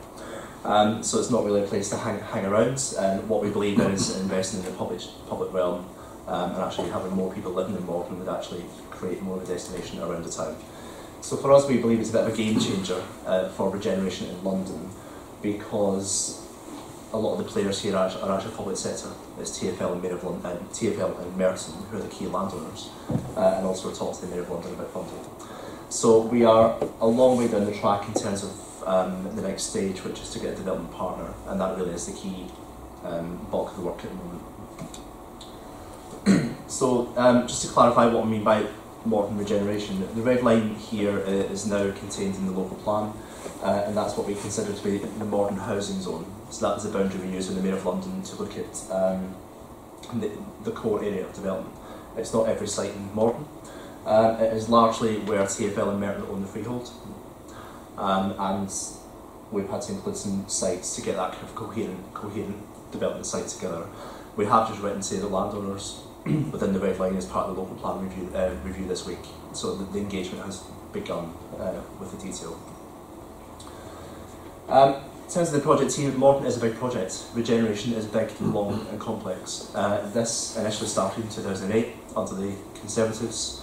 We then had the global financial crisis, so that wasn't the time to look at property development. We have done a lot of work in the background with the planning policies, a lot of community engagement, and now we're at a stage where we've assembled quite a huge project team, and there's a lot of due diligence underway at the moment to get us to the point where we can attract a development partner. So the lead partners here are Transport for London and Merton. We have signed agreements setting out how we will work together and how we will form a partnership to lead the delivery of Morden. GBA are our project managers and offering development expertise. GIA are involved in daylight and sunlight and right to light studies, so we can get a fix on the development quantum and envelope for sunlight. Malt McDonald are the transport engineers. Aspire are advising on property issues. A lot of the initial ones, they've been in for about 6 or 9 months. More recently, we've actually Cushman and Wakefield in looking at retail. So what we're looking at is how Morden's performing now in terms of retail. With the new development, what would the demographics in Morden be? What type of town centre would that demographics hold? You know, what type of shops, leisure, business space would be attracted to a new Morden? So we're getting all that detail to inform the planning. We've got Hawkins Brown commissioned by TfL and Merton to lead on the master planning. So a lot of the work there is beginning to come into the team and will be fed back in spring to councillors and the community. And we've got Canada, who are the comms consultants, and they've been doing a lot of the on-the-street engagement already in the last month. So there's a lot of work underway. I appreciate there's not a lot I can show you here tonight because it's just an update, but this is all heading towards a lot of information in spring before we decide to go to the market and get a development partner. So to give an example of the work currently underway, this was following the cabinet decisions earlier in the year, which said go out and do all this work. The due diligence is around development viability. There is costs and there are values associated with regeneration. We have to understand them before we ask the market and developers to work on this with us. We've got advice in the moment on land assembly. As I said, the majority of the land is LBM or TfL owned, but there are leases in there. A lot of them run out within the lifetime of this project anyway. There will be bits of land we'll have to acquire. So there's a strategy being developed for how we may wish to approach land assembly. We're also looking at design frameworks. It is about the buildings and what we're building, but actually it's also about the public spaces, the streets, green spaces, and actually a new hierarchy of streets in Morden. And that goes hand in hand with TfL's Healthy Streets work, where we're looking at the highway layout, the bus standing facilities, the air quality issues. So all of that is tumbling around at the moment, reaching a conclusion. We're also looking at communication strategy long term. This is going to be about a 10-year project, and again retail impacts. It's not all about the new Morden, but actually how would Morden impact on college with Wimbledon, Mitcham, etc. So all that work is ongoing. Specifically with Transport for London as the lead partners, we have agreed heads of terms. So that's how we will work together, how we deal with their land and their associated funding. About 50% of our time is currently in Morden, so we have weekly project meetings with all those consultants. We have also established senior officer meetings with Chris Lee and his equivalent in TfL, and the GLA officers are also supporting this. So we hope to conclude all that and form recommendations to Scrutiny and Cabinet and full Council in spring. So the timeline for this period of the project we're working to now, the ultimate stage is we want to go to the market and seek a development partner. So what leads to that is the local plan consultation, which is just launched. That is running until January. So we've done the policies for Morden and the site allocations for Morden. So we welcome people's feedback on that. We've got Scrutiny and Cabinet briefings at the moment. But ultimately we're looking at February for a full council report, which will set out the case for regeneration in Morden, how we will work with TfL and how we will go to attract a development partner. I'll put asterisks there between February and March. We've actually got some funding bids in at the moment we're awaiting feedback on, so that may change the timing of those reports to Cabinet and full Council, so that's why they're asterisks for the moment. But ultimately what we want to do is early 2019 start the procurement process.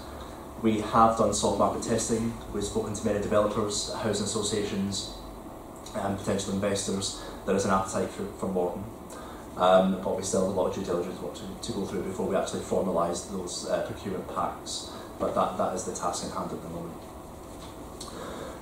So all things going well, that procurement is about a year-long process.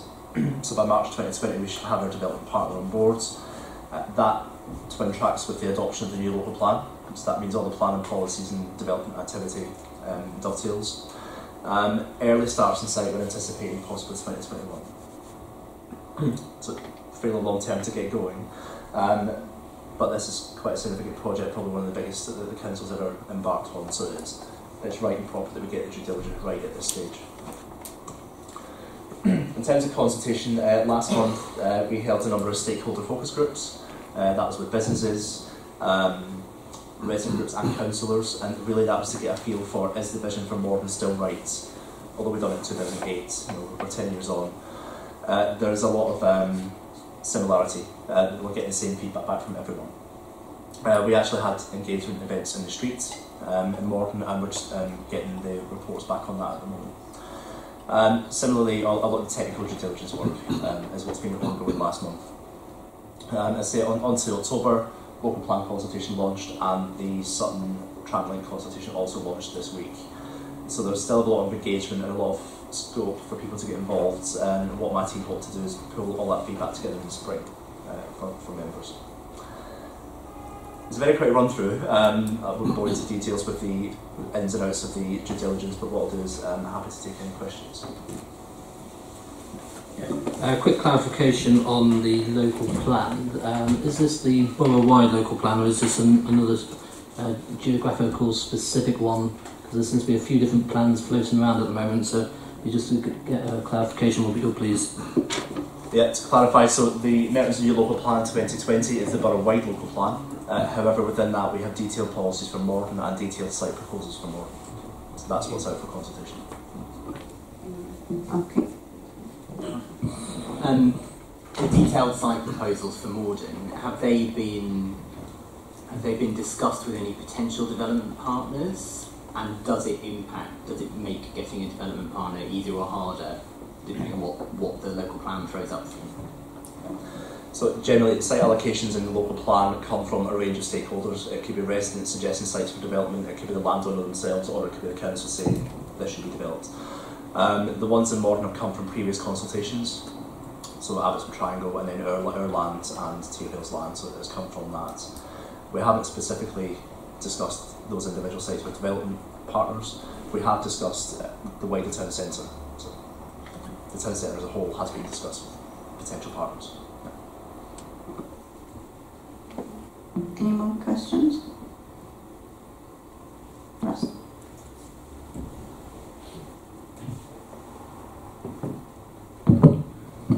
The retail market in loads of high streets is not doing well at the moment, and for all purposes, focus say it's going to get worse.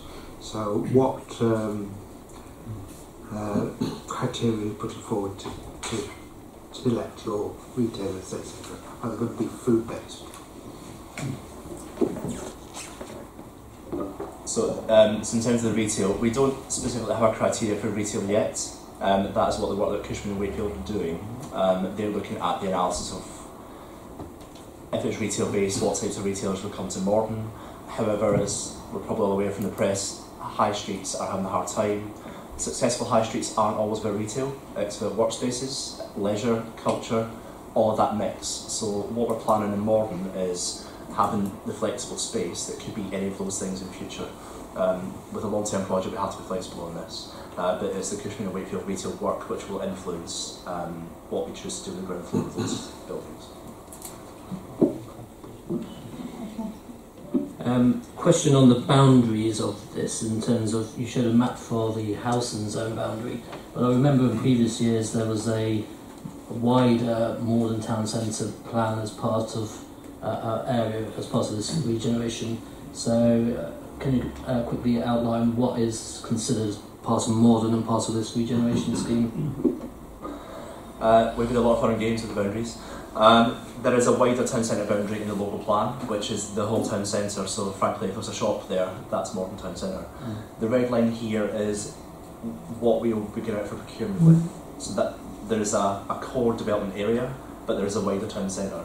Obviously, as we go for a partner, we're not asking the development partner to build every inch of Morden. We're not looking to rebuild every inch of Morden either. However, principally where the council owns land, we've had to draw that in red line. So this one here is the housing zone boundaries, what we will be procuring a partner for. Potentially, subject to all consultation.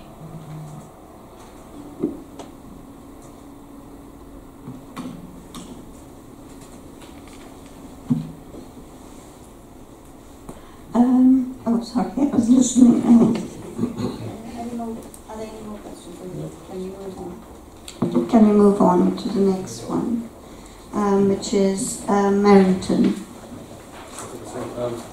Thank you. If you don't mind, I'm going to stand up. If you can't hear me, just shout, and if you can't understand my Scottish accent, Paul will translate, so don't worry about it. I'm James McGinley. For the purposes of this presentation, I'm seconded to Merantum Developments as part of my role, so I'm Managing Director of Merantum Development Limited for the purposes of this presentation. What I was going to do is take you through a presentation on basically the mechanics of the company. The more interesting bit is the second half of the presentation, and Paul gets to do that, which is why we're doing it, what we're doing, and what's the purpose of the company in terms of a real provider of housing of choice. So again, some of the squad are here. Damien's in the cheap seats, and Paul and myself are also part of the core team on Merantum Development. The established collection was actually it was in the spring of 2017 that Merantum Development was established, approved by full council. It's a company limited by shares. It's one of the companies that the council owns.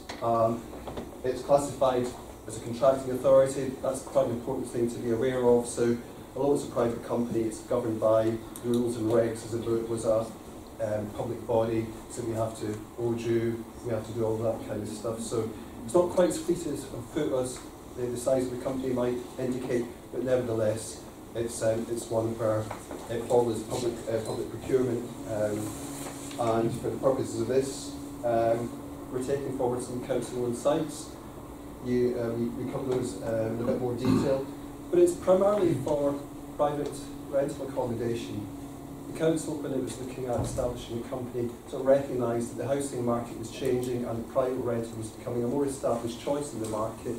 It was an alternative to affordable accommodation, and it was an alternative to outright ownership.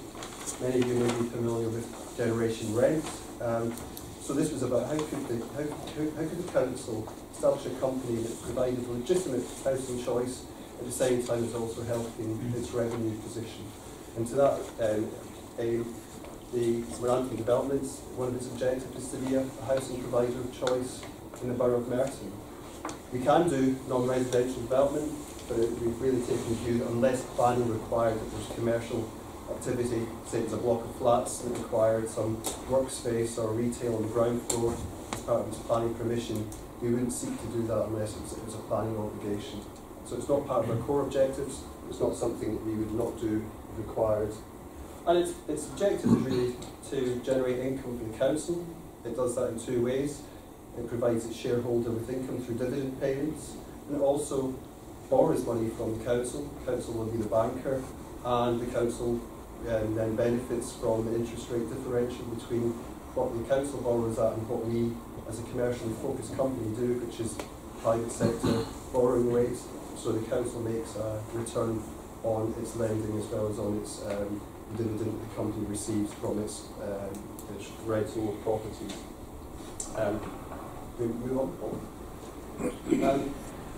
It's important that the council, as the sole shareholder, does retain a lot of control over the company, but it sets it up with an objective to be commercially focused and to get on and develop housing.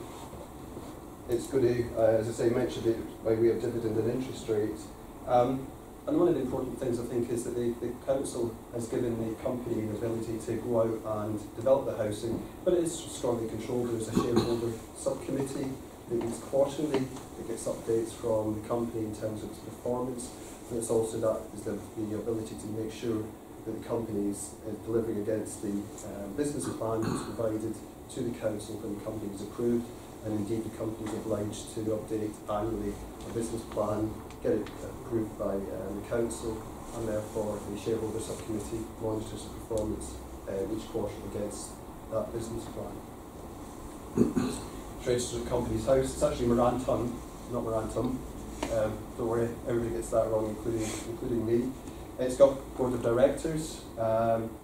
It's got a staff team that's responsible for the day-to-day management, and it's largely a commissioning company. We're not employing the architects director. We're not employing the planning advisors director. We're commissioning that through consultancy advice, as is common in the industry. So it's got a small core team. It's 1.4 full-time equivalents. That sort of belies the amount of activity that's going on below with the water with the graceful swan on the top, if I may refer to Damien. But it does bring an additional resource as and when needed. And also what it does is, like any company, it requires to have policies in place for how it runs, whether that be human resources, whether that be finance, etc. And it buys those services in from the council at commercial rate.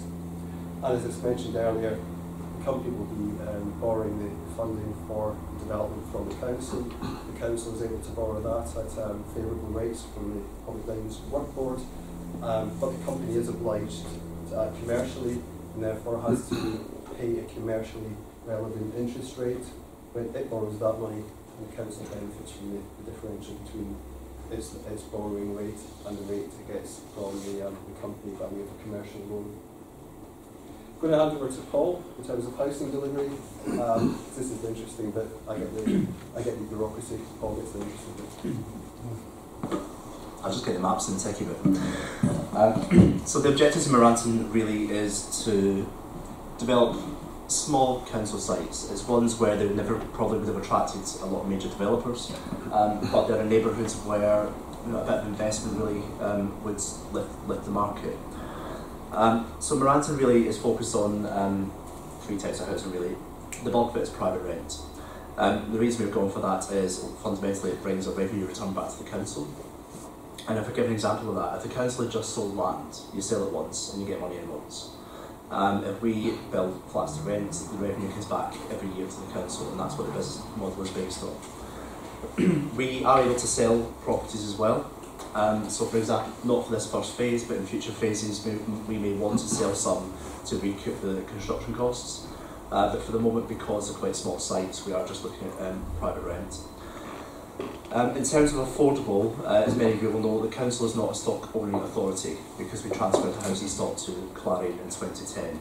Therefore, Merantum is not allowed to be a council housing provider or social housing provider. So what we have to do is, when we build it, we will sell those properties on to a housing association as part of the planning permission. So that's how the affordable housing will be provided. The aim really is to deliver, we said, fully sustainable communities. This is a new housing offer for the neighbourhoods which we're looking to build in, but it's areas where we know the rental market is strong. I mean, in fact, there's not a lot of places in London you can't rent a flat. But what we're looking to do here is professionalise the rental offer. I think everyone's had subdivided flats, but that's what private rent tends to be. There is a more professional approach to this now. There's a lot of big players in town. But for Merton, really, because we know the area, we know the local markets, we know the planning system, we really hope to deliver some quality developments in the neighbourhood, which can be exemplar for small sites in London. So generally, the first tranche for our business plan, there are 4 sites, and we look to deliver approximately 77 units. That will change, which I'll explain shortly. So the first 4 sites are Elm Nursery Car Park, just north of Mitcham Town Centre, and Raleigh Gardens Car Park in Mitcham. Now this doesn't mean Mitcham doesn't have any car parking. There's a huge multi-storey that's always empty. There's new car parking put into Mitcham through Rediscover Mitcham. So actually we know there's no shortage of spaces, but there is a demand for housing. The other ones, there's land adjacent to Cannons. We're very engaged in the local community on that one, but it sits adjacent to the Cannons HLF projects. Very beautiful but very sensitive site. That actually could work with the Cannons, because actually having people living there is informal surveillance, and actually having activity in the park would help there. The other one is a former church hall on Farm Road, Morden, so kind of St Helen area. So as you can see, they're not dead centre town centre sites, they're not dead on the tube line, but actually they're a very reasonable price point in the market, which is why we selected them, as well as them being council owned.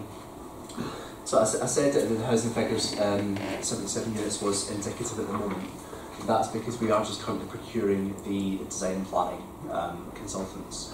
Once they get into the detail of designing the sites, we might get more out of some sites, we might get less depending on the housing mix. So that's why it's indicative at the moment. But this just gives you a flavour. You know, they're not huge developments, they're actually quite humble for the sites that they're on, and they suit the neighbourhood that they're in. In terms of procurement, James mentioned, although it is a private company, we are a contracting authority, so we will abide by the public sector rules. So that's already started as we put the tenders out 6 weeks ago for the planning and design work. We are also looking to separate the design and building elements of the work. Now the reason for that is we want to retain an element of control over design quality.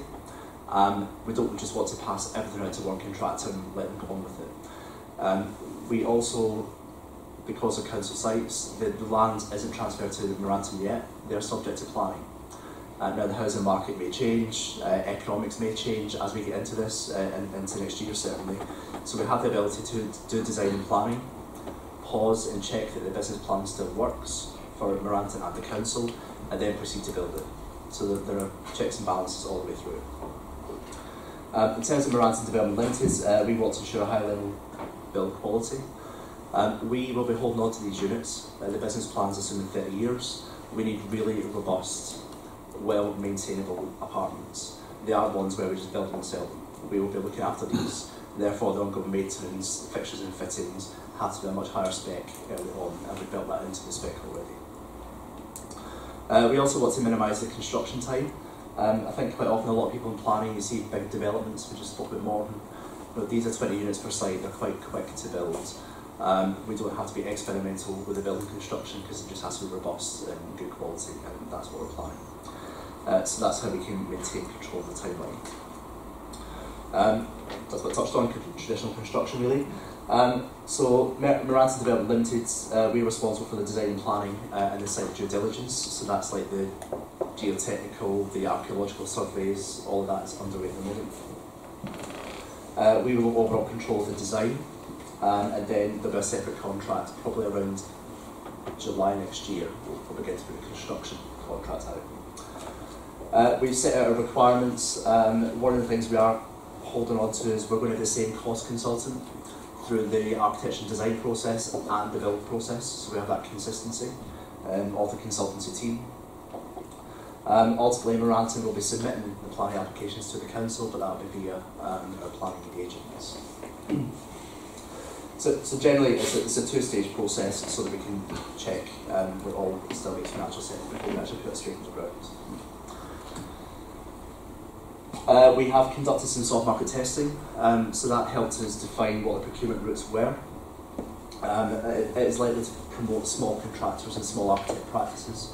We think that's right, we want to champion small business, given the scale and nature of these sites, that makes sense. However, we also have to make sure that actually Merantum's business is all about 20% of a small practice's business. If it was any more, we don't want to be one person's only job, and we also want to have the confidence that the builders have an understanding of the PRS product. PRS is private rent, and I think what I mean by that is the maintenance and how you service these buildings is different to normal houses. So we need developers to understand that. In terms of procurement, the design procurement is underway. We put that on the tender portal 6 weeks ago. Those tenders come back in Friday next week, so we will be beginning to assess them shortly. We're looking to appoint a design team in January, and we've made a commitment to do early pre-app consultations with local communities before we actually finalise any of the designs. It's going to be an architect-led design team, and that's to ensure quality controls. Therefore, all the cost consultants and engineers, they will sit under the architect team. We don't yet know whether we'll have one designer for 4 sites, or we'll have one for each site. That's going to come out in the wash when we look at the tenders next week. So we'll see what happens there. But generally, we're looking to commence the construction procurement from the details in May. So that's going to be just towards the tail end of the planning process. So in summary, we have defined the product specification for the apartments and the sites. The design team procurement is underway at the moment. That will conclude in January, where we hope to appoint the design team. There is due diligence surveys going on at the moment with the sites. So that's like the archaeological surveys, right to light, all of that is underway at the moment. The design and planning, that really won't start till January, and we've built in 6 months. I mean, as many you know, planning should be 12 weeks, but it's always a bit longer. We want to build in time for community engagement as well, so it's going to be about a 6-month process. And then we'll start the procurement of the construction in May, between May and October, but that's only once we have a bit of certainty around planning. So with the fair winds, we're looking for planning approvals around January, so 2018 to 2019. And then again, I said the deal with the land isn't subject to planning, so there'll be negotiations with the Merton Council around the land transfers in summer next year. We hope to start construction around this time next year, and then October 2020 for completions. The period for snagging and testing as handover before actually letting the properties from the government in 2020. This fits in with the business plan, which has said that Merton Council will start getting income back in from 2021.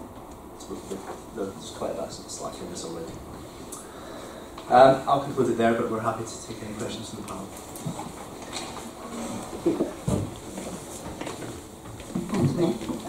Have there been any delays in the establishment of Merantum so far? In terms of the establishment, no. I think what there have been some delays in is the setup of some of the activities. So although the company was established and the team was established, probably some of the activities, particularly around the nature of the procurement, took longer than was anticipated. And has that changed the date at which you expect the revenue stream to come in at all? The revenue stream is probably slipped by about 6 months. With anything that's got a construction programme, there's a level of contingency that was always put in there. A level of contingency remains, and we aim to be opening the doors in 2020. Question on design. You keep mentioning that you want to go to planning applications early in the new year or towards summer and get approval and start next year building work. But design is one of those very speculative things that different people have different views on. Have you thought about how you liaise with people here in the council about that, and also the planning committee? So it would be very embarrassing if you came with a design and the committee decided to overturn it, because that will make all of our lives a bit of a misery. So do you have a strategy how to loop us in, as it were, on design to help you achieve your aims? Let's say that for the purpose of this presentation, we'll all ourselves have to declare that we're not officers of the council when we're doing this, and we have to play a very straight battle on that. It's an objective of the company that it produces a very good quality product, and therefore part of that is that it has a very good quality of design, because it's part of the success of the business model.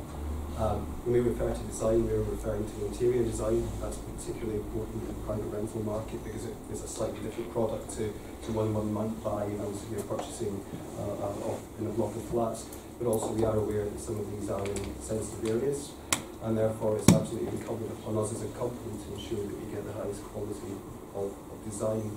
We want to have pre-application meetings with council officers. We want to ensure that we have good and robust consultation with local residents. We also want to ensure that we employ good quality architects to do that. We need to make sure we get the balance between quality and cost correct.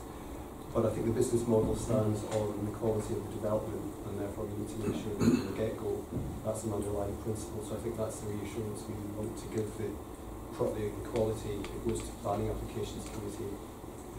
Is as important to the company in terms of its business model as it is in securing a planning approval.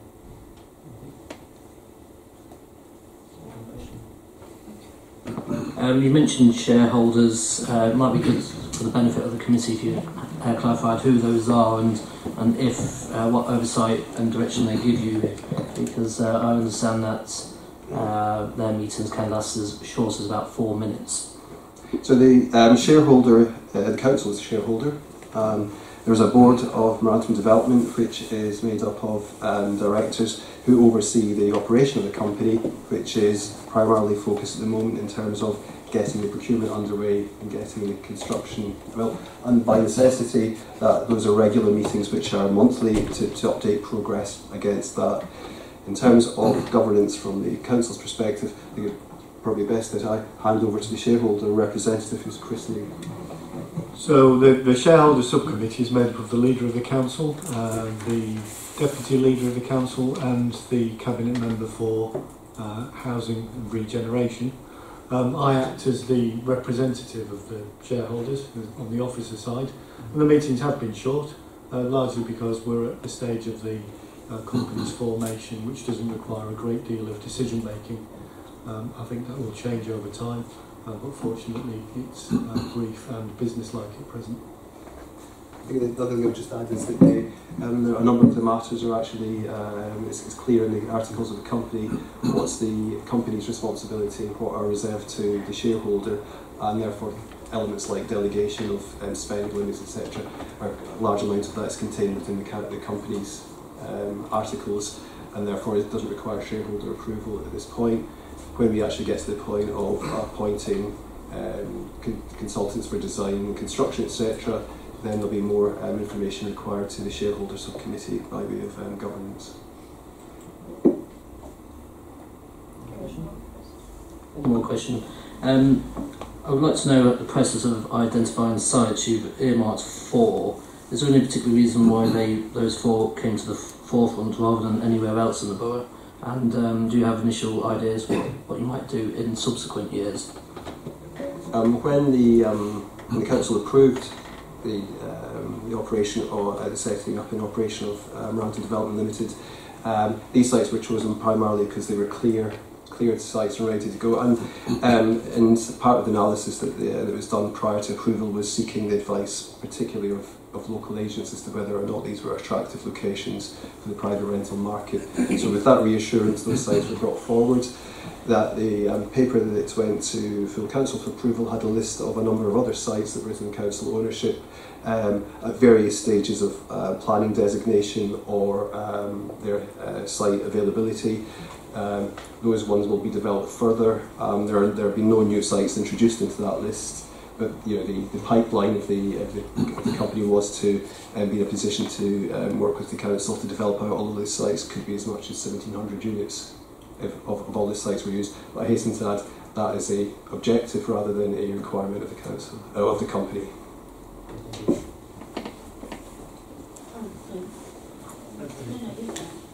Just following on from that point, it might be a question from the council's perspective actually.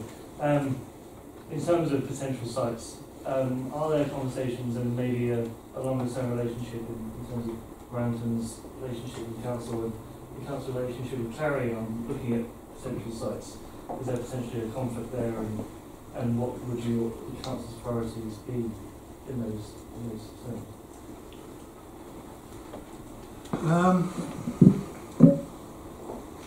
So I'm not too sure there's a conflict. There's potential for us both to be interested in the same sites. Clarion have got their own business objectives.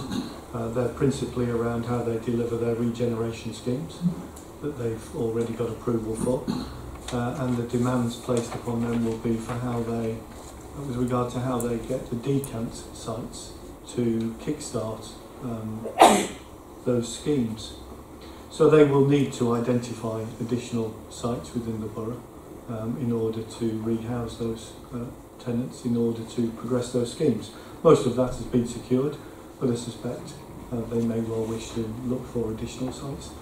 So sites that the council has in its ownership may be attractive to Clarion, are also attractive to Merantum. The council's role is to ensure that for any site, any asset that we have, we secure best consideration. And we will need to develop a mechanism, a model, whereby we assess what Merantum can deliver in terms of a return to the council through rent, through dividend and through interest payments, compared to what the council could get if it was to sell that site on the open market to Clarion or any other organisation, through auction, through private sale.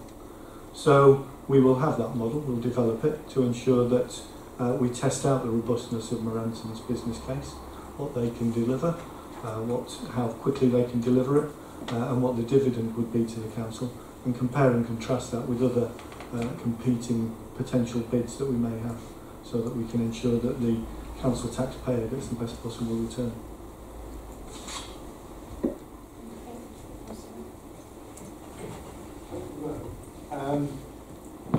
In the future, if all this works, is Merantum going to be in a position to buy sites that have got, or is it just council sites that we're always going to be looking at? Well, we hope it will be a success, and there's every reason why it will be a success, because many other authorities have invested in housing companies of this type which are successful. It will be able to buy sites only if the council lends the company money to do that. And I'd come back to my earlier point that will be a function of the sites that it wishes to acquire, the business case that it presents to the council as shareholder, which requires the loan of money to the company to invest in that land and to build it out. And we'll want to test the robustness of that business case before the council invests further money. But the signs are very positive so far, so I hope we get to that point.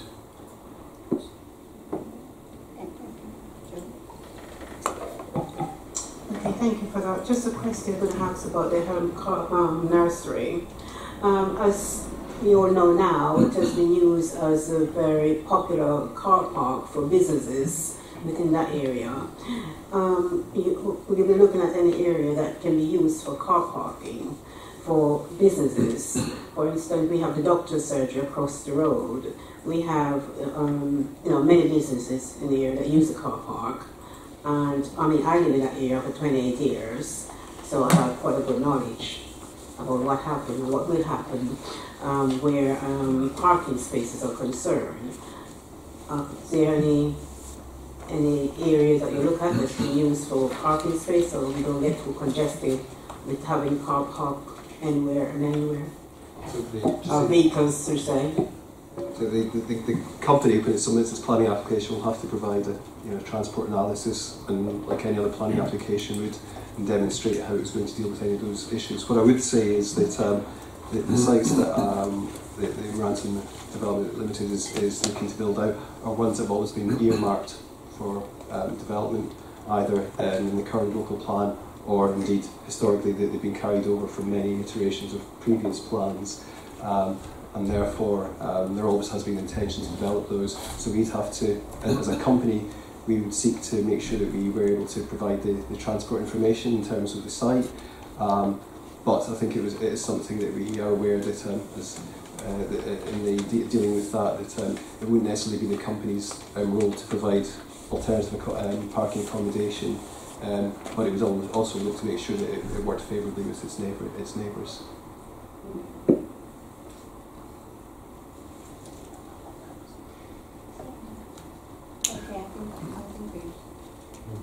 Thank you very much, James, for and Paul for your presentations. We're going to performance monitoring now.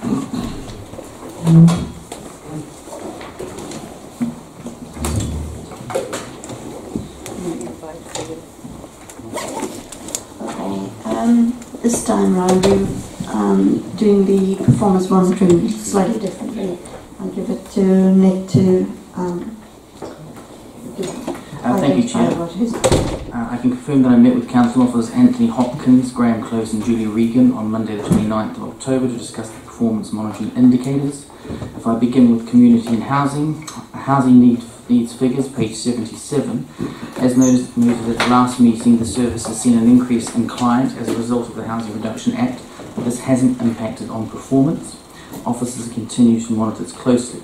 I also inquired if there was an identifiable link between homelessness and the rollout of universal credit in Merton. The relevant officer responded by confirming there is not. The main cause of homelessness in the borough is the ending of short-term tenancies. Library visitor figures, SP480, page 77, are still below the challenging target, but numbers are up 20,000 on last year. The adjustment to the figures as highlighted from the previous performance indicators has now been corrected. Moving on to environment and regeneration. Our regulatory services, SP041, page 79, percentage of service requests responded to within 5 days. Underperformance is exacerbated by the inclusion of FOI requests and member inquiries alongside. I recommend that these are removed from the measure next year to achieve a better understanding of service request performance. CRP 048, page 80, street cleaning inspection sites surveyed on local street inspections for litter that are below standard, this is a monthly indicator, is at 16.43%, which is more than twice the 8% target. CRP 093 on page 80, missed refuge collection figures are at a staggering 2.5 times the target. CRP 094, page 80, fly tipping has increased, partly due to actual increase and partly due to better reporting. However, the borough is on course for over 10,000 fly tipping incidents in the year. On page 80, SP139, sites surveyed below the standard for weeds quarterly is at 16.05%, well above the 11% target. This could also be worse, with the streets being given a B- rating, despite not being free of weeds, due to the definitions in the contractual performance management system gradings, which can be found on page 73. Graham Close confirmed that there will be the usual November and December grace period for the removal of leaves from the borough's streets, and therefore this should be completed by the new year. This is one for the panel to watch at our next meeting. And finally, resident survey satisfaction measures, page 80, I recommend that more challenging annual targets are set. Current annual targets are SP262, resident satisfaction with recycling facilities, 72%. SP064, resident satisfaction with refuge collection, 73%. SP269, residents satisfied with street cleaning, 57%. And on page 81, satisfaction with parks and grease paces, the target is set at 76%. Thank you.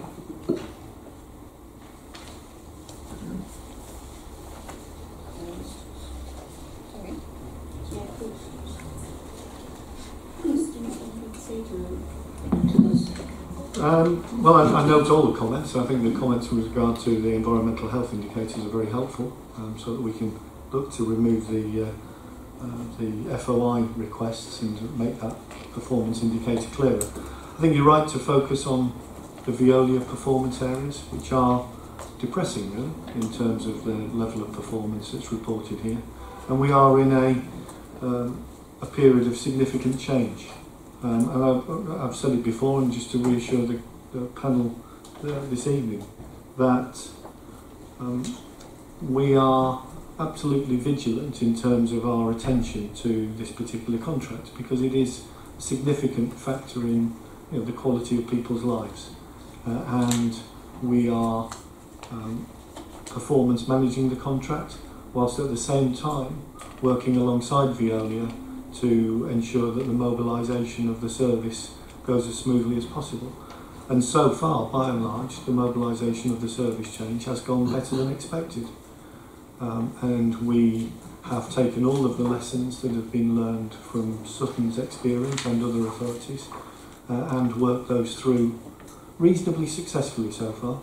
There are some areas where it's still to be resolved in terms of bins and receptacles that still need to be delivered. But the early signs are that it is having an impact on street cleanliness, as verified by Graham Close in his inspections so far. And we also expect that the figures in terms of recycling levels will show an upturn in terms of the amounts that's going to recycling. We've already seen that Croydon are a month ahead. We've seen Croydon's recycling performance go from 38 to 45 in the first month. Our figures aren't available for probably another week or two yet, but we expect to see a similar upturn in terms of the recycling levels, which is why we're going through all this pain, to get cleaner streets, to get that recycling improvement, and to reduce the cost of the service. So we've already benefited from the reduced cost of the service. the other two benefits are in the pipeline, and we hope we'll be able to report more positively on those in the new year. But just to reassure you, we are absolutely vigilant in terms of the approach that we're taking to work closely with Veolia to embed this contract and go through this very significant change successfully. Thank you. On the Veolia contract, I mean, it's very, very clear that Veolia is struggling on all performance measures. But with the service rollout, there's a couple of patterns that are becoming evident. I think one is bins not being returned to residents' properties, and I think the other is the difficulties in ensuring that recollections and additional collections actually happen. It's certainly something that fills up my casework load. I wondered if there were any ways of measuring those developing patterns and adding them into the performance statistics that we look at. So bins that aren't returned to the property, there is actually a drop-down menu on the council's website which allows a resident to report that it hadn't been returned. So if that's followed, we should be able to keep an accurate record of those, and we are already raising such instances with Veolia in order to ensure that those are corrected. Sorry, I didn't pick up the second So point. the organisation of recollections and additional collections, so where collection is missed for whatever reason, what we've noticed is that that's often on the online systems recorded as not presented correctly, which the resident often denies. But nonetheless, if we then forward through to the public space team, they kindly organise for us a recollection. Those recollections are just not happening, and there doesn't seem to be any ability to force Veolia to do it. They just get picked up 2 weeks later. And that does seem to be the pattern, and I wondered if there's any way of us measuring and monitoring that. I don't know whether Anita's got any detail on that. No, I don't have the actual detail, but I'm aware of the situation that the council is describing, and it's certainly something that we're raising with Veolia. Is it possibly something to do with the seniority of officers dealing with it? I mean, they do seem to be just getting ignored, the NCOs. No, I mean, it's being escalated. They're raising it in their regular meetings with them. In fact, we have daily conversations with them, and myself and Charlie are involved in those as well. But in addition, it's also being raised at some contract meetings, which involve a wider partnership. And just to reassure you on that, I mean, this is being dealt with at a very senior level. So Anita and I sit in on a 9 a.m. and a 4 p.m. meeting where we have a conference call with Veolia in order to pick up just the sorts of issues that you're describing. Now, some of those are anecdotal and some of those are backed up by more evidence, where we've got volumes of calls through the customer contact centre and details of the requests that are coming through the CRM system. And we are in a degree of turbulence where a system is still being bedded in. But over time, what we're seeing is that those are being resolved. The volume of calls has gone down significantly. The number of referrals through the website has gone down significantly. The number of complaints, and there have been complaints, are going down. And so we are getting through this. It'll probably take another month or so till we get through to the end of it. But it is getting much better, and certainly is a million miles away from the experience that we've seen in Sutton. So I think we are getting there. It's not perfect, but it's a lot better than I expected, to be frank. Right, I want to follow up from what Councillor Fairclough was saying. My query is on the rollout and immersion patterns. The main immersion pattern is in parts of Wimbledon on the hill, particularly hillside, but also parts of Village and Mains Park. There's been a lot of misinformation from Veolia, or a lot of bad data, and recording of types of property incorrectly, and then we find out that properties could get missed despite we being told that they were going to be collected. There's been a severe issue in my ward in particular of flats and what's described as a communal collection or not. And the fact that Veolia kept telling us everything was fine, and then I get probably hundreds of emails a week on this. Clearly there is an emerging problem where we're feeding this in, we've been told something's been fixed, and then lo and behold we've been ignored. So what I want to tease out is, why is Veolia kind of misleading some of us by saying officers say it's been sorted, but then actually on the ground it hasn't. And I think that's been an emerging problem, and the fact that they've ignored the issue of flats despite me warning them in various committee meetings over the last year or so. So they're not here to defend themselves, but what I would say is that I don't get the sense that they're deliberately misleading anybody. I think they are going through a very significant change, which requires almost every household in the borough to receive new receptacles and to change their method of waste collection and presentation. And that has caused some teething problems.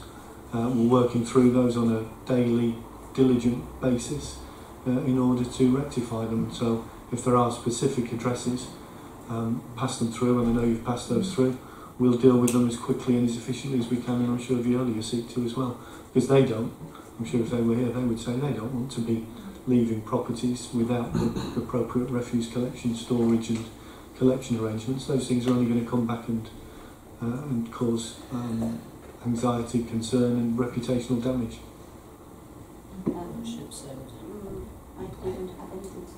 Do you have anything to say?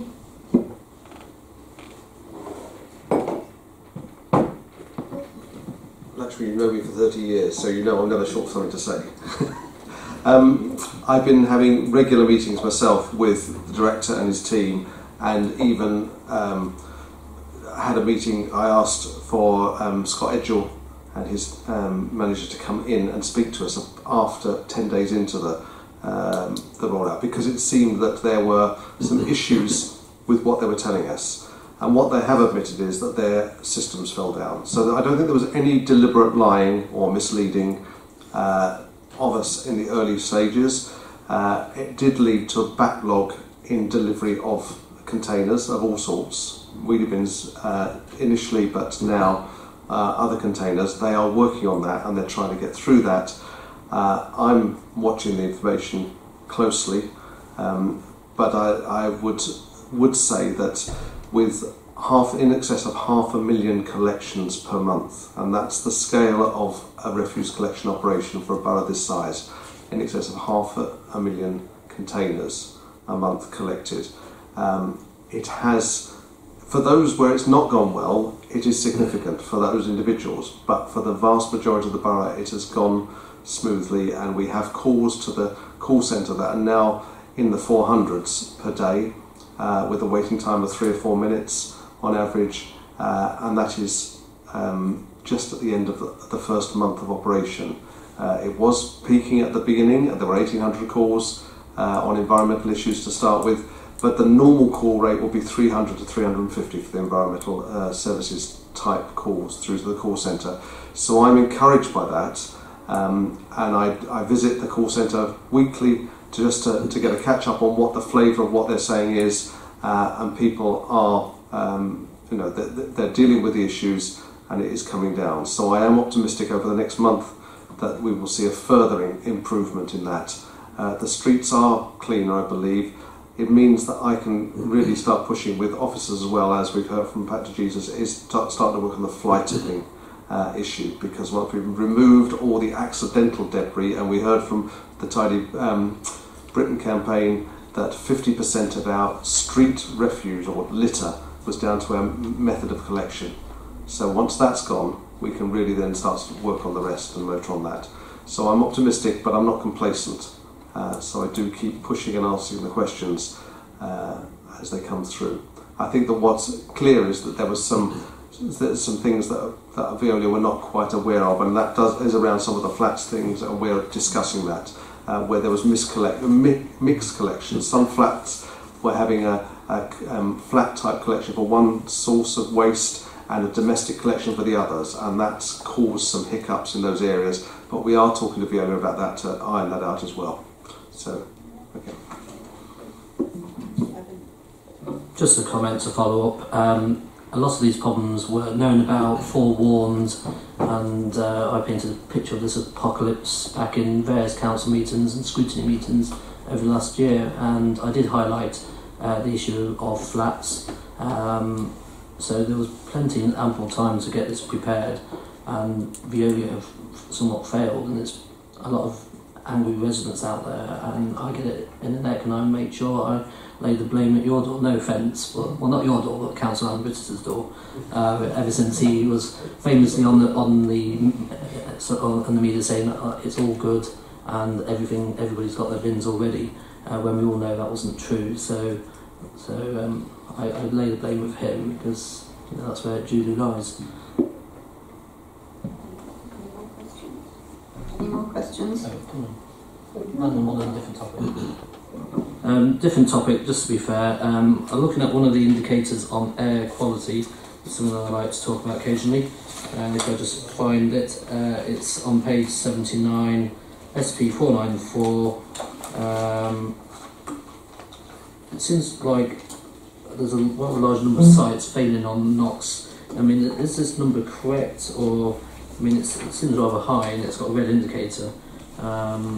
What are you doing about it? Is it correct, and what are you doing about it to try and reduce the problem? So it is correct, and what we're doing about it is delivering the air quality action plan, which I'm happy to bring back to members in due course.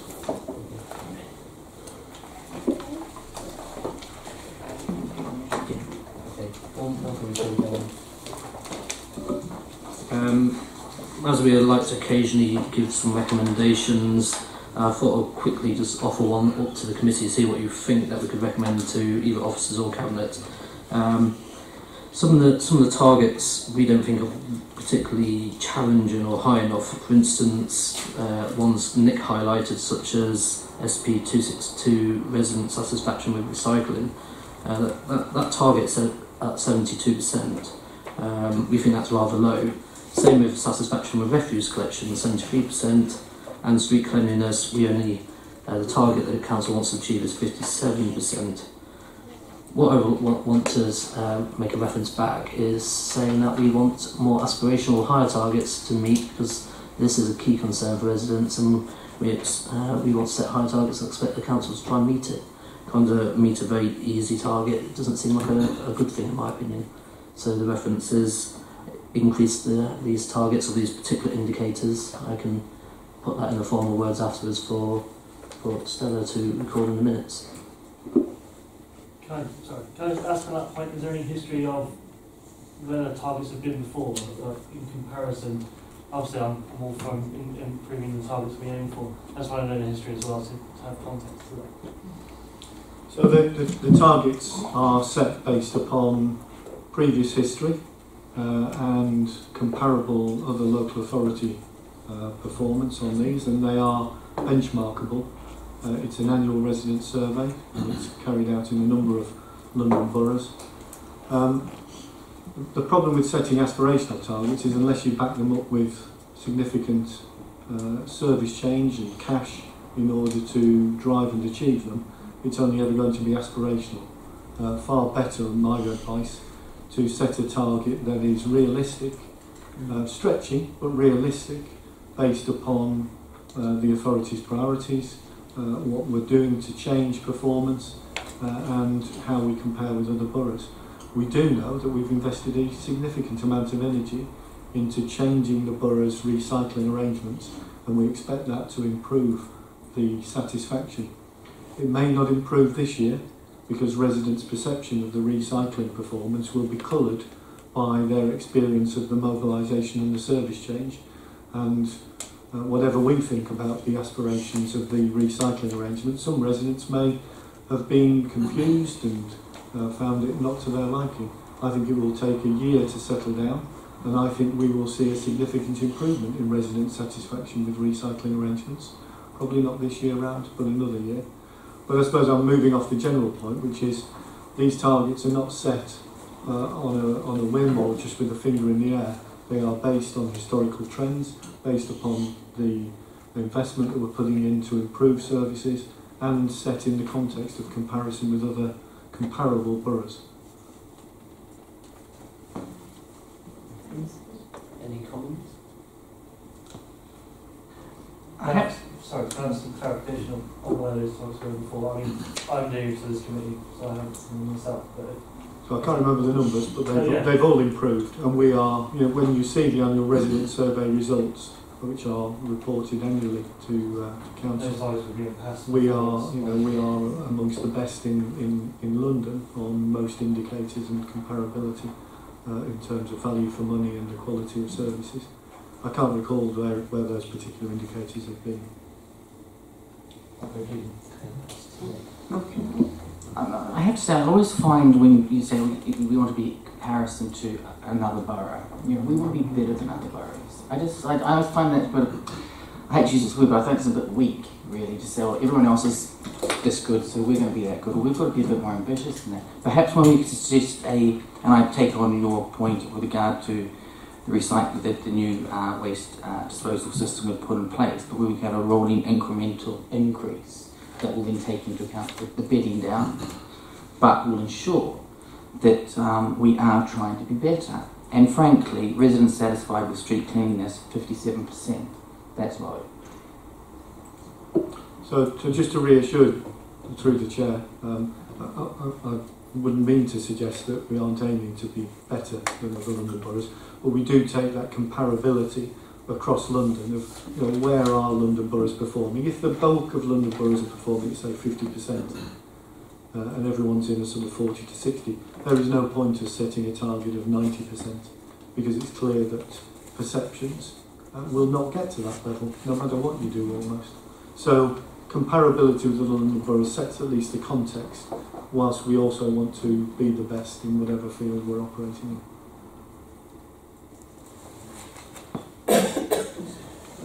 And I suppose if we set higher targets, that helps cost implications on the delivery of the services. Well, you can set the target at whatever level you like. If you actually aim to achieve it, you're going to have to put some money into it in order to deliver that level of performance. Because the delivery of those targets is often, not always, is often a function of how much resource, how much a priority is it for you, and how much are you going to put into it. Not always, but sometimes. Following up on the chair's question, really, if we request changing the targets, will that result in any change to what Merton does? And secondly, hopefully, if this change is going to bring about positive improvement, actually a rolling increase in some of these performance targets sounds like a good idea because Merton believes that things are going to get better, in which case we should be pushing ourselves a bit hard, I think. I mean, what I don't want to do is mislead the panel into thinking that we aren't ambitious. But what I don't equally want to do is just set targets for the sake of seeking to show that we are aspirational without backing it up with the appropriate work. And we're not in a position this evening just to pluck numbers out of the air and to set them against these particular indicator sets. The targets are set based upon a high degree of analysis and interpretation of what are we doing, what are others doing, what's the direction of travel, what's a stretch beyond what we think we can already achieve. I'm happy for the panel to reflect on where you think the target should be, and I can advise you as to whether that's realistic or not, and whether that's likely to be achieved. The service plans will be in front of you in January, so that you can look at the targets that are being set at that point and maybe reflect on whether you think those are realistic or aspirational enough.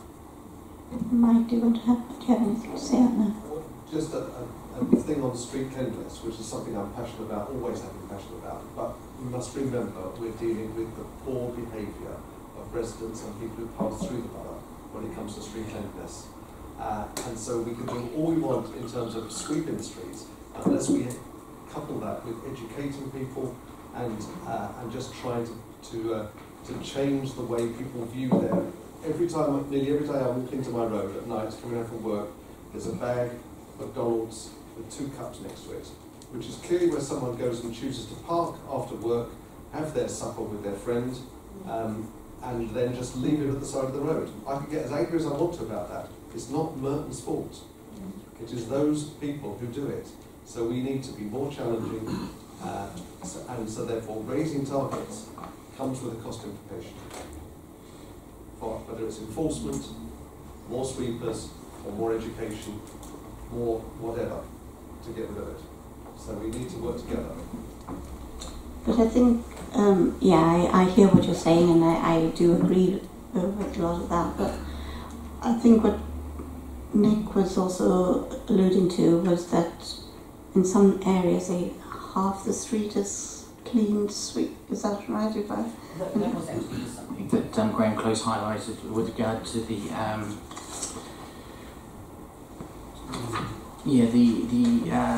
where are we? I'm lost. Okay, yes, indeed, with the contractual performance management system, which actually is ID Verdi's section, that appears on page 73. Look, it's the definition of how many weeds, as it was explained to me, that you could have a street that is got no weeds on one side of it, weeds on the other, and it gets a B minus when it could have been a C, and that figure then would have been higher. So again, we just seem to have indicators that you get a pass mark for doing half a job. And so, maybe there's just some definitions. If you look on page 73, it's very bland, and that it's really down to interpretation. I mean, it's a bit deja vu, really, isn't it? You know, we've had ID Verdi earlier today talking about their presentation. We know that Croydon has it has ended their contract as of January. So, you know, these companies are not performing, and I'm not blaming putting it at the officers or the yes, they have. Nick, did you have something to say? I was just going to say something very, very brief about satisfaction targets, because satisfaction targets they're not immeasurable. I mean, you ask people whether they're satisfied or not, but it's a perception. If it's kind of the total amount of waste per household, for instance, that's immeasurable. That's where we can actually try to effect an improvement. It's very, very easy using things like social media to get people incredibly dissatisfied with something that's actually pretty good.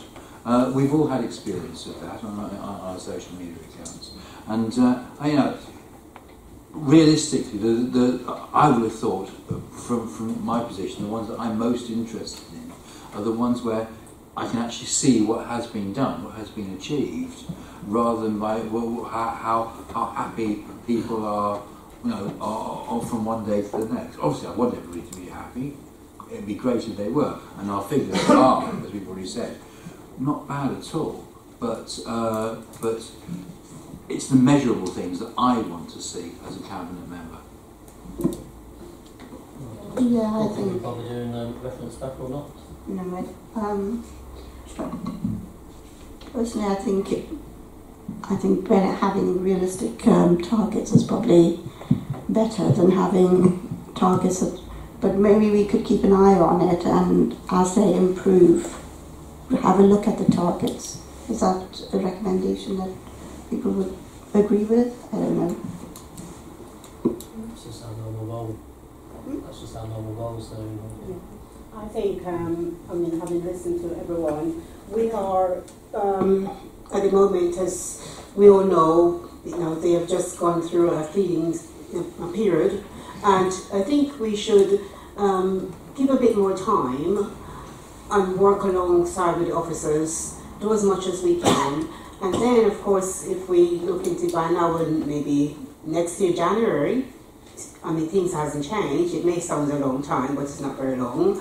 Then we can, set the target or something like that. But at the moment, I think we need to just, give a bit more time and see what's happening. We have been going over this the whole evening, the same thing over and over again. But at the same time, just we need to consider. Come back. Okay. So. No reference. We'll come back in January. Yeah. So. Yeah, no, we won't have reference to cabinet, but we will look at it again in January or as the year through the year in the coming meetings. That's okay.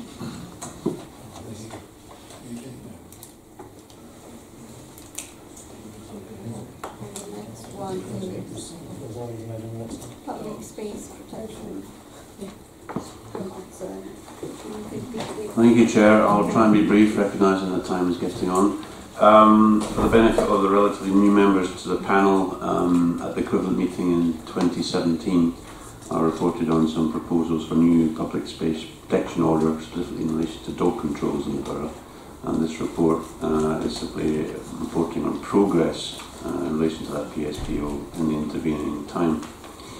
And also in some other dog control initiatives that have been occurring during this past 12 months or so. At this point last year, we actually just completed a borough-wide survey of people's views about dog controls and dog issues generally. I was pleased to report that we'd had over 1,000 responses to that, but we hadn't actually analysed the data at that stage. It was, literally the consultation had just closed. So we subsequently did analyse the feedback from the community, and some very clear findings emerged from that, which we subsequently took to the Cabinet in January and later to Council in February, and those proposals were approved. Just to remind members of the panel what those were, there were 4 measures in total. The first being the prohibition of dog felling by ensuring that dog owners and walkers clear up after their dogs, which commonly is known as poop scooping. The second was the establishment of dog exclusion areas, and those are specific features within parks, for example, such as children's playgrounds and ball courts, where dogs would not be permitted. So I should have actually said that the first was supported by the poop scooping was supported by 98.5% of those who responded. The second, about dog exclusion areas, was supported by 87% of those who responded to the survey. A third one was that dogs be put on a lead in public places when directed to do so by an authorised officer, a police officer or a community support officer. That was supported by 76%, 76.5% of respondents. And finally, that the maximum number of dogs that can be walked by any one person in all public open spaces at any one time is 4. I hope that made sense. So 4 dogs per person in reality, and 70% of respondents supported that. The drafting of the PSPO has been further developed since that time.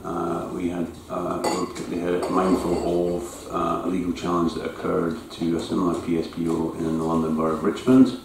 That challenge was ultimately unsuccessful, but during that phase we suspended progress to understand and to gauge the changes that might be made to make the dog control PSPO a much more viable instrument going forward. And subsequently some changes were made to the draft as a consequence. So following that, we've compiled lists of sites, maps of individual sites, including things like the dog exclusion areas, and the final task to be done is a slightly more challenging one compared to dog control, the previous dog control system that was in place. That covered the entire borough with the exclusion of Wimbledon Common, which has its own controls. The new PSPO has to detail and map the individual sites that are concerned, so that's the one outstanding task that has to be done.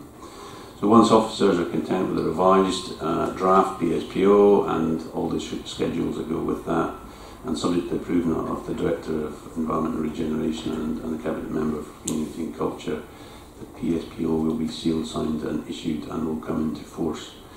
A couple of other issues to report on. Not unsurprisingly, there were some representations made to the Council at this point from professional dog walkers, and consideration has been given to the feasibility of the Council introducing a licensing scheme. Discussions are still ongoing on this topic, but obviously there are officers have some reservations about such a proposal, such a scheme. Just finally to report some of the work of the environmental and community waste team. That's Pat Jesus' team, and very kindly she didn't allude to this earlier on. Thank you, Pat. So I'll now explain that because it fits very naturally into this report. Pat and our team have been working with our waste enforcement contractor, undertaking a number of patrols at various open spaces during the course of the past summer, including many of the more popular dog walking locations such as Wimbledon Park in Morden Park. They've been particularly monitoring and tackling dog felling issues. They've spent a lot of time in sites where a large number of dogs are attracted, and those typically are places where professional dog walkers attend. And there's been a lot of work done on that specific issue. So that's the conclusion of my report. I could try to keep it brief. Hopefully it was understandable as well. Any questions? I just realised we're coming close to 10 o'clock, so can I ask for, hopefully we'll be finished by 10:15, but if we do run on a little bit, is everyone happy with that? Agreed. Okay, questions? Anyone got questions for Anthony? Thank you. I was just wondering, in the order itself, on page 93, was Article 1.2c, which I'll characterise as going out unequipped, as it were. Is that standard word?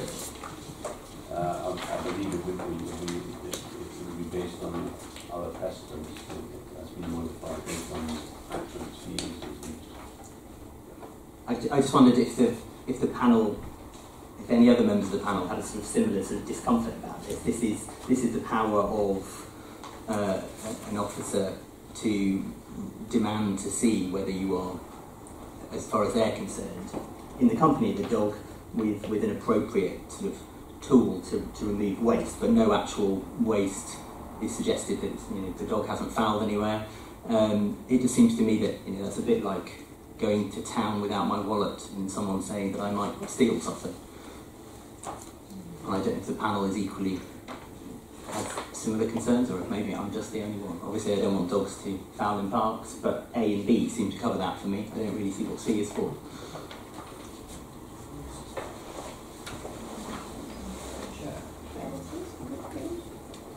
Page 93. Chair, I know, with respect, it's not like going to town without your wallet. It's like going out in your car without your driving licence. Or without having a driving licence, because nothing may happen as a result of you driving your car around without a licence. But if it does and you're not prepared for it, you're wrong. That may be a reasonable position to take, as long as the panel kind of agrees that that is the situation. I think all the circumstances it's reasonable to find someone are covered by A and B. I'm not entirely convinced that, for example, you may have used the wheel bags and you're now going home. Under this, you could be fined if someone stopped you. Yes, the first article being first article A, the person has a reasonable excuse. I mean, if you have a question, you can direct it to me, please. Yeah, do you have a question? I was just pointing out that the first part of the article would cover that. Chair, it seems that nobody else shares my concerns, so if that's the case, then that's the case. Right, okay, I think we just leave it as at that. Do you have a... I just have a comment. Oh, sorry. Yeah, one moment. Can I? Jones had a hard time up here. First thing, I just want to ask, the still page 87, part 87. Point 2, bullet point 4. Say for instance, my neighbour may have 5 dogs, small dogs.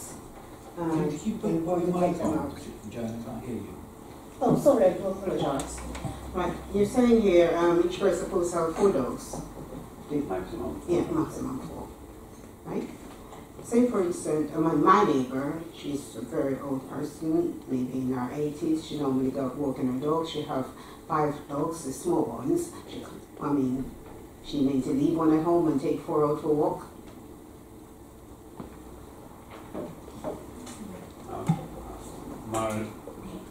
My response to that is we certainly gauge a number of people's responses to that, and the numbers of dogs vary quite reasonably, and 4 was determined as the maximum because you know, typically people have 1 or 2 dogs, but very rarely they have more than that. And one of the concerns that those in the majority with 1 or 2 dogs were concerned about was coming across large numbers of other dogs.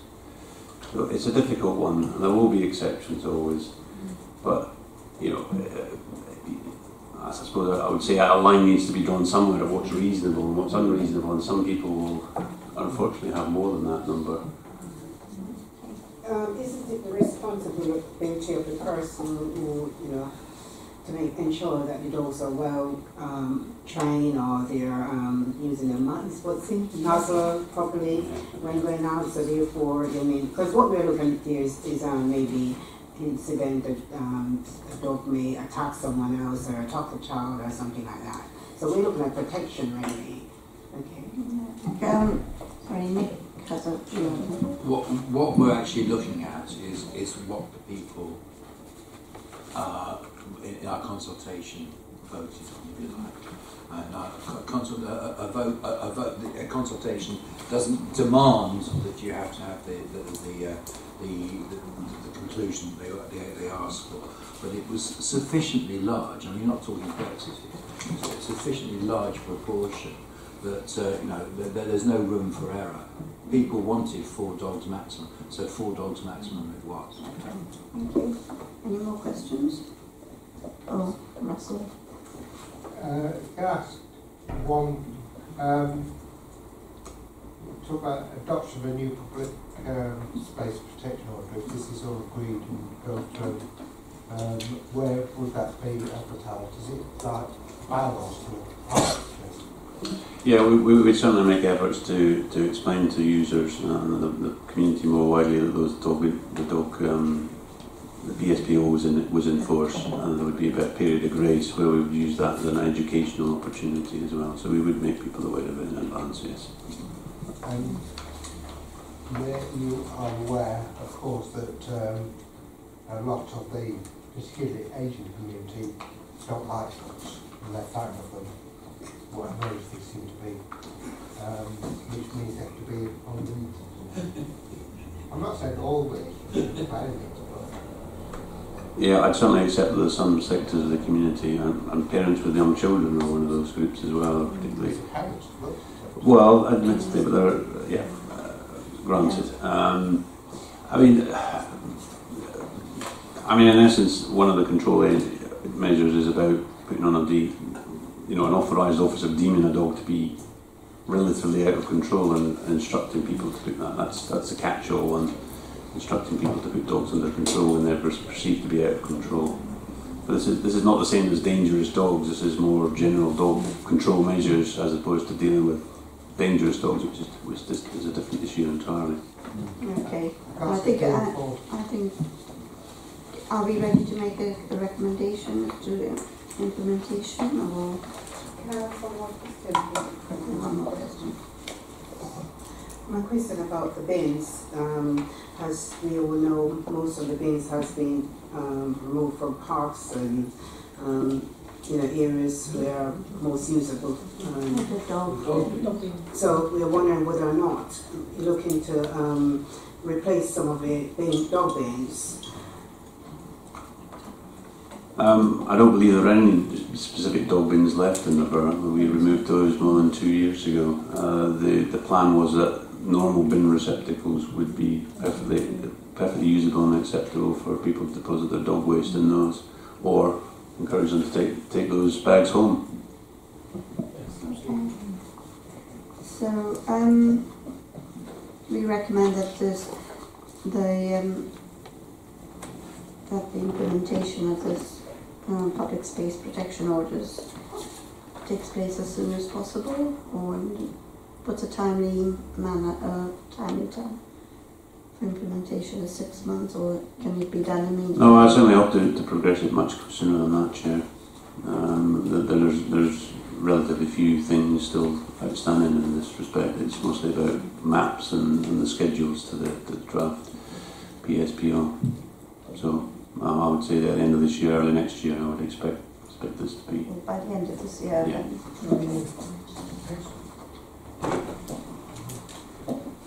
Is everybody in agreement with that?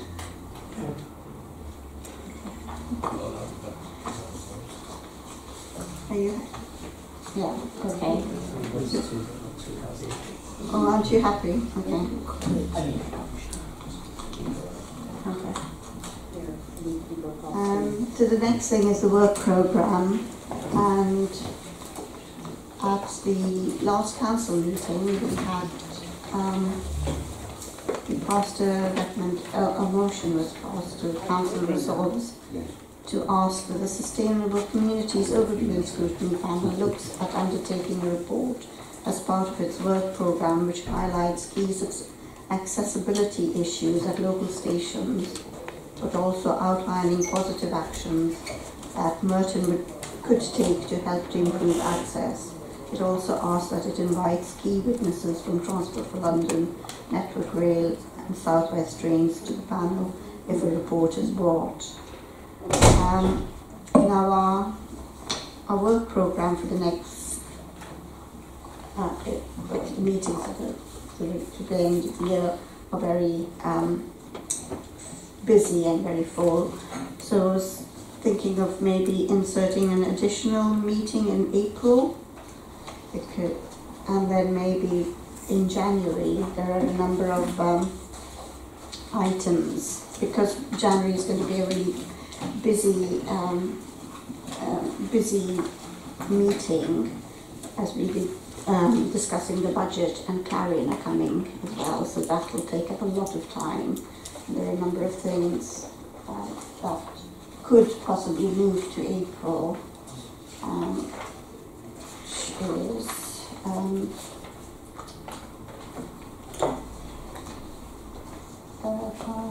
Is Merton adult education, and there's a cabinet priorities area that maybe would sit better in April. Commercialisation task group action plan. And rather than having performance monitoring in January,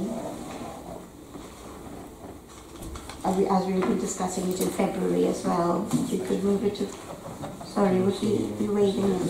Sorry, just say one of the things this committee is responsible for looking at is the public transport, and we often seem to have a public transport liaison committee meeting which is independent of this committee, that's open to the public, and we normally discuss 3 or 4 items at that.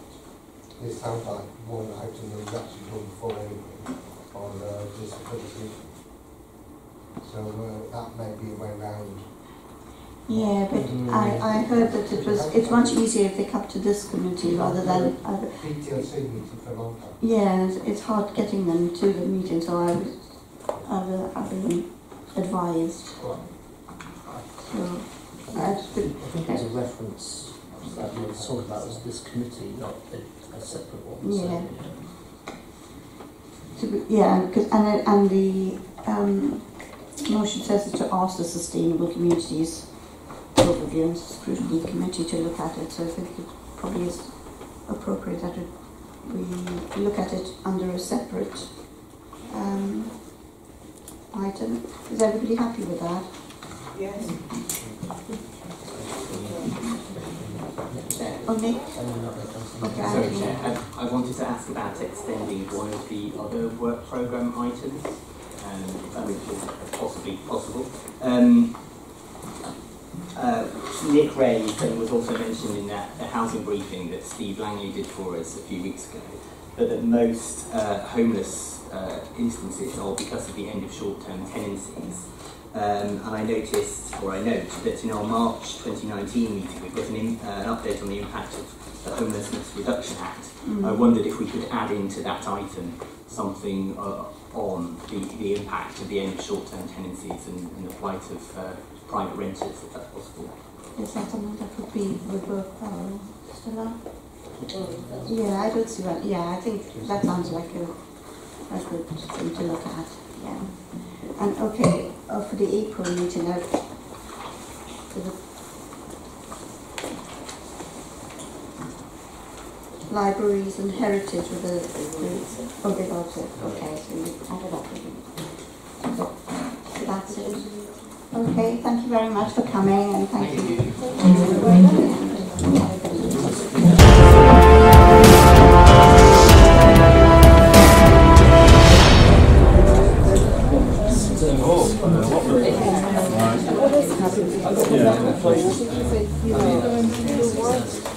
She works with ID Variant, yeah.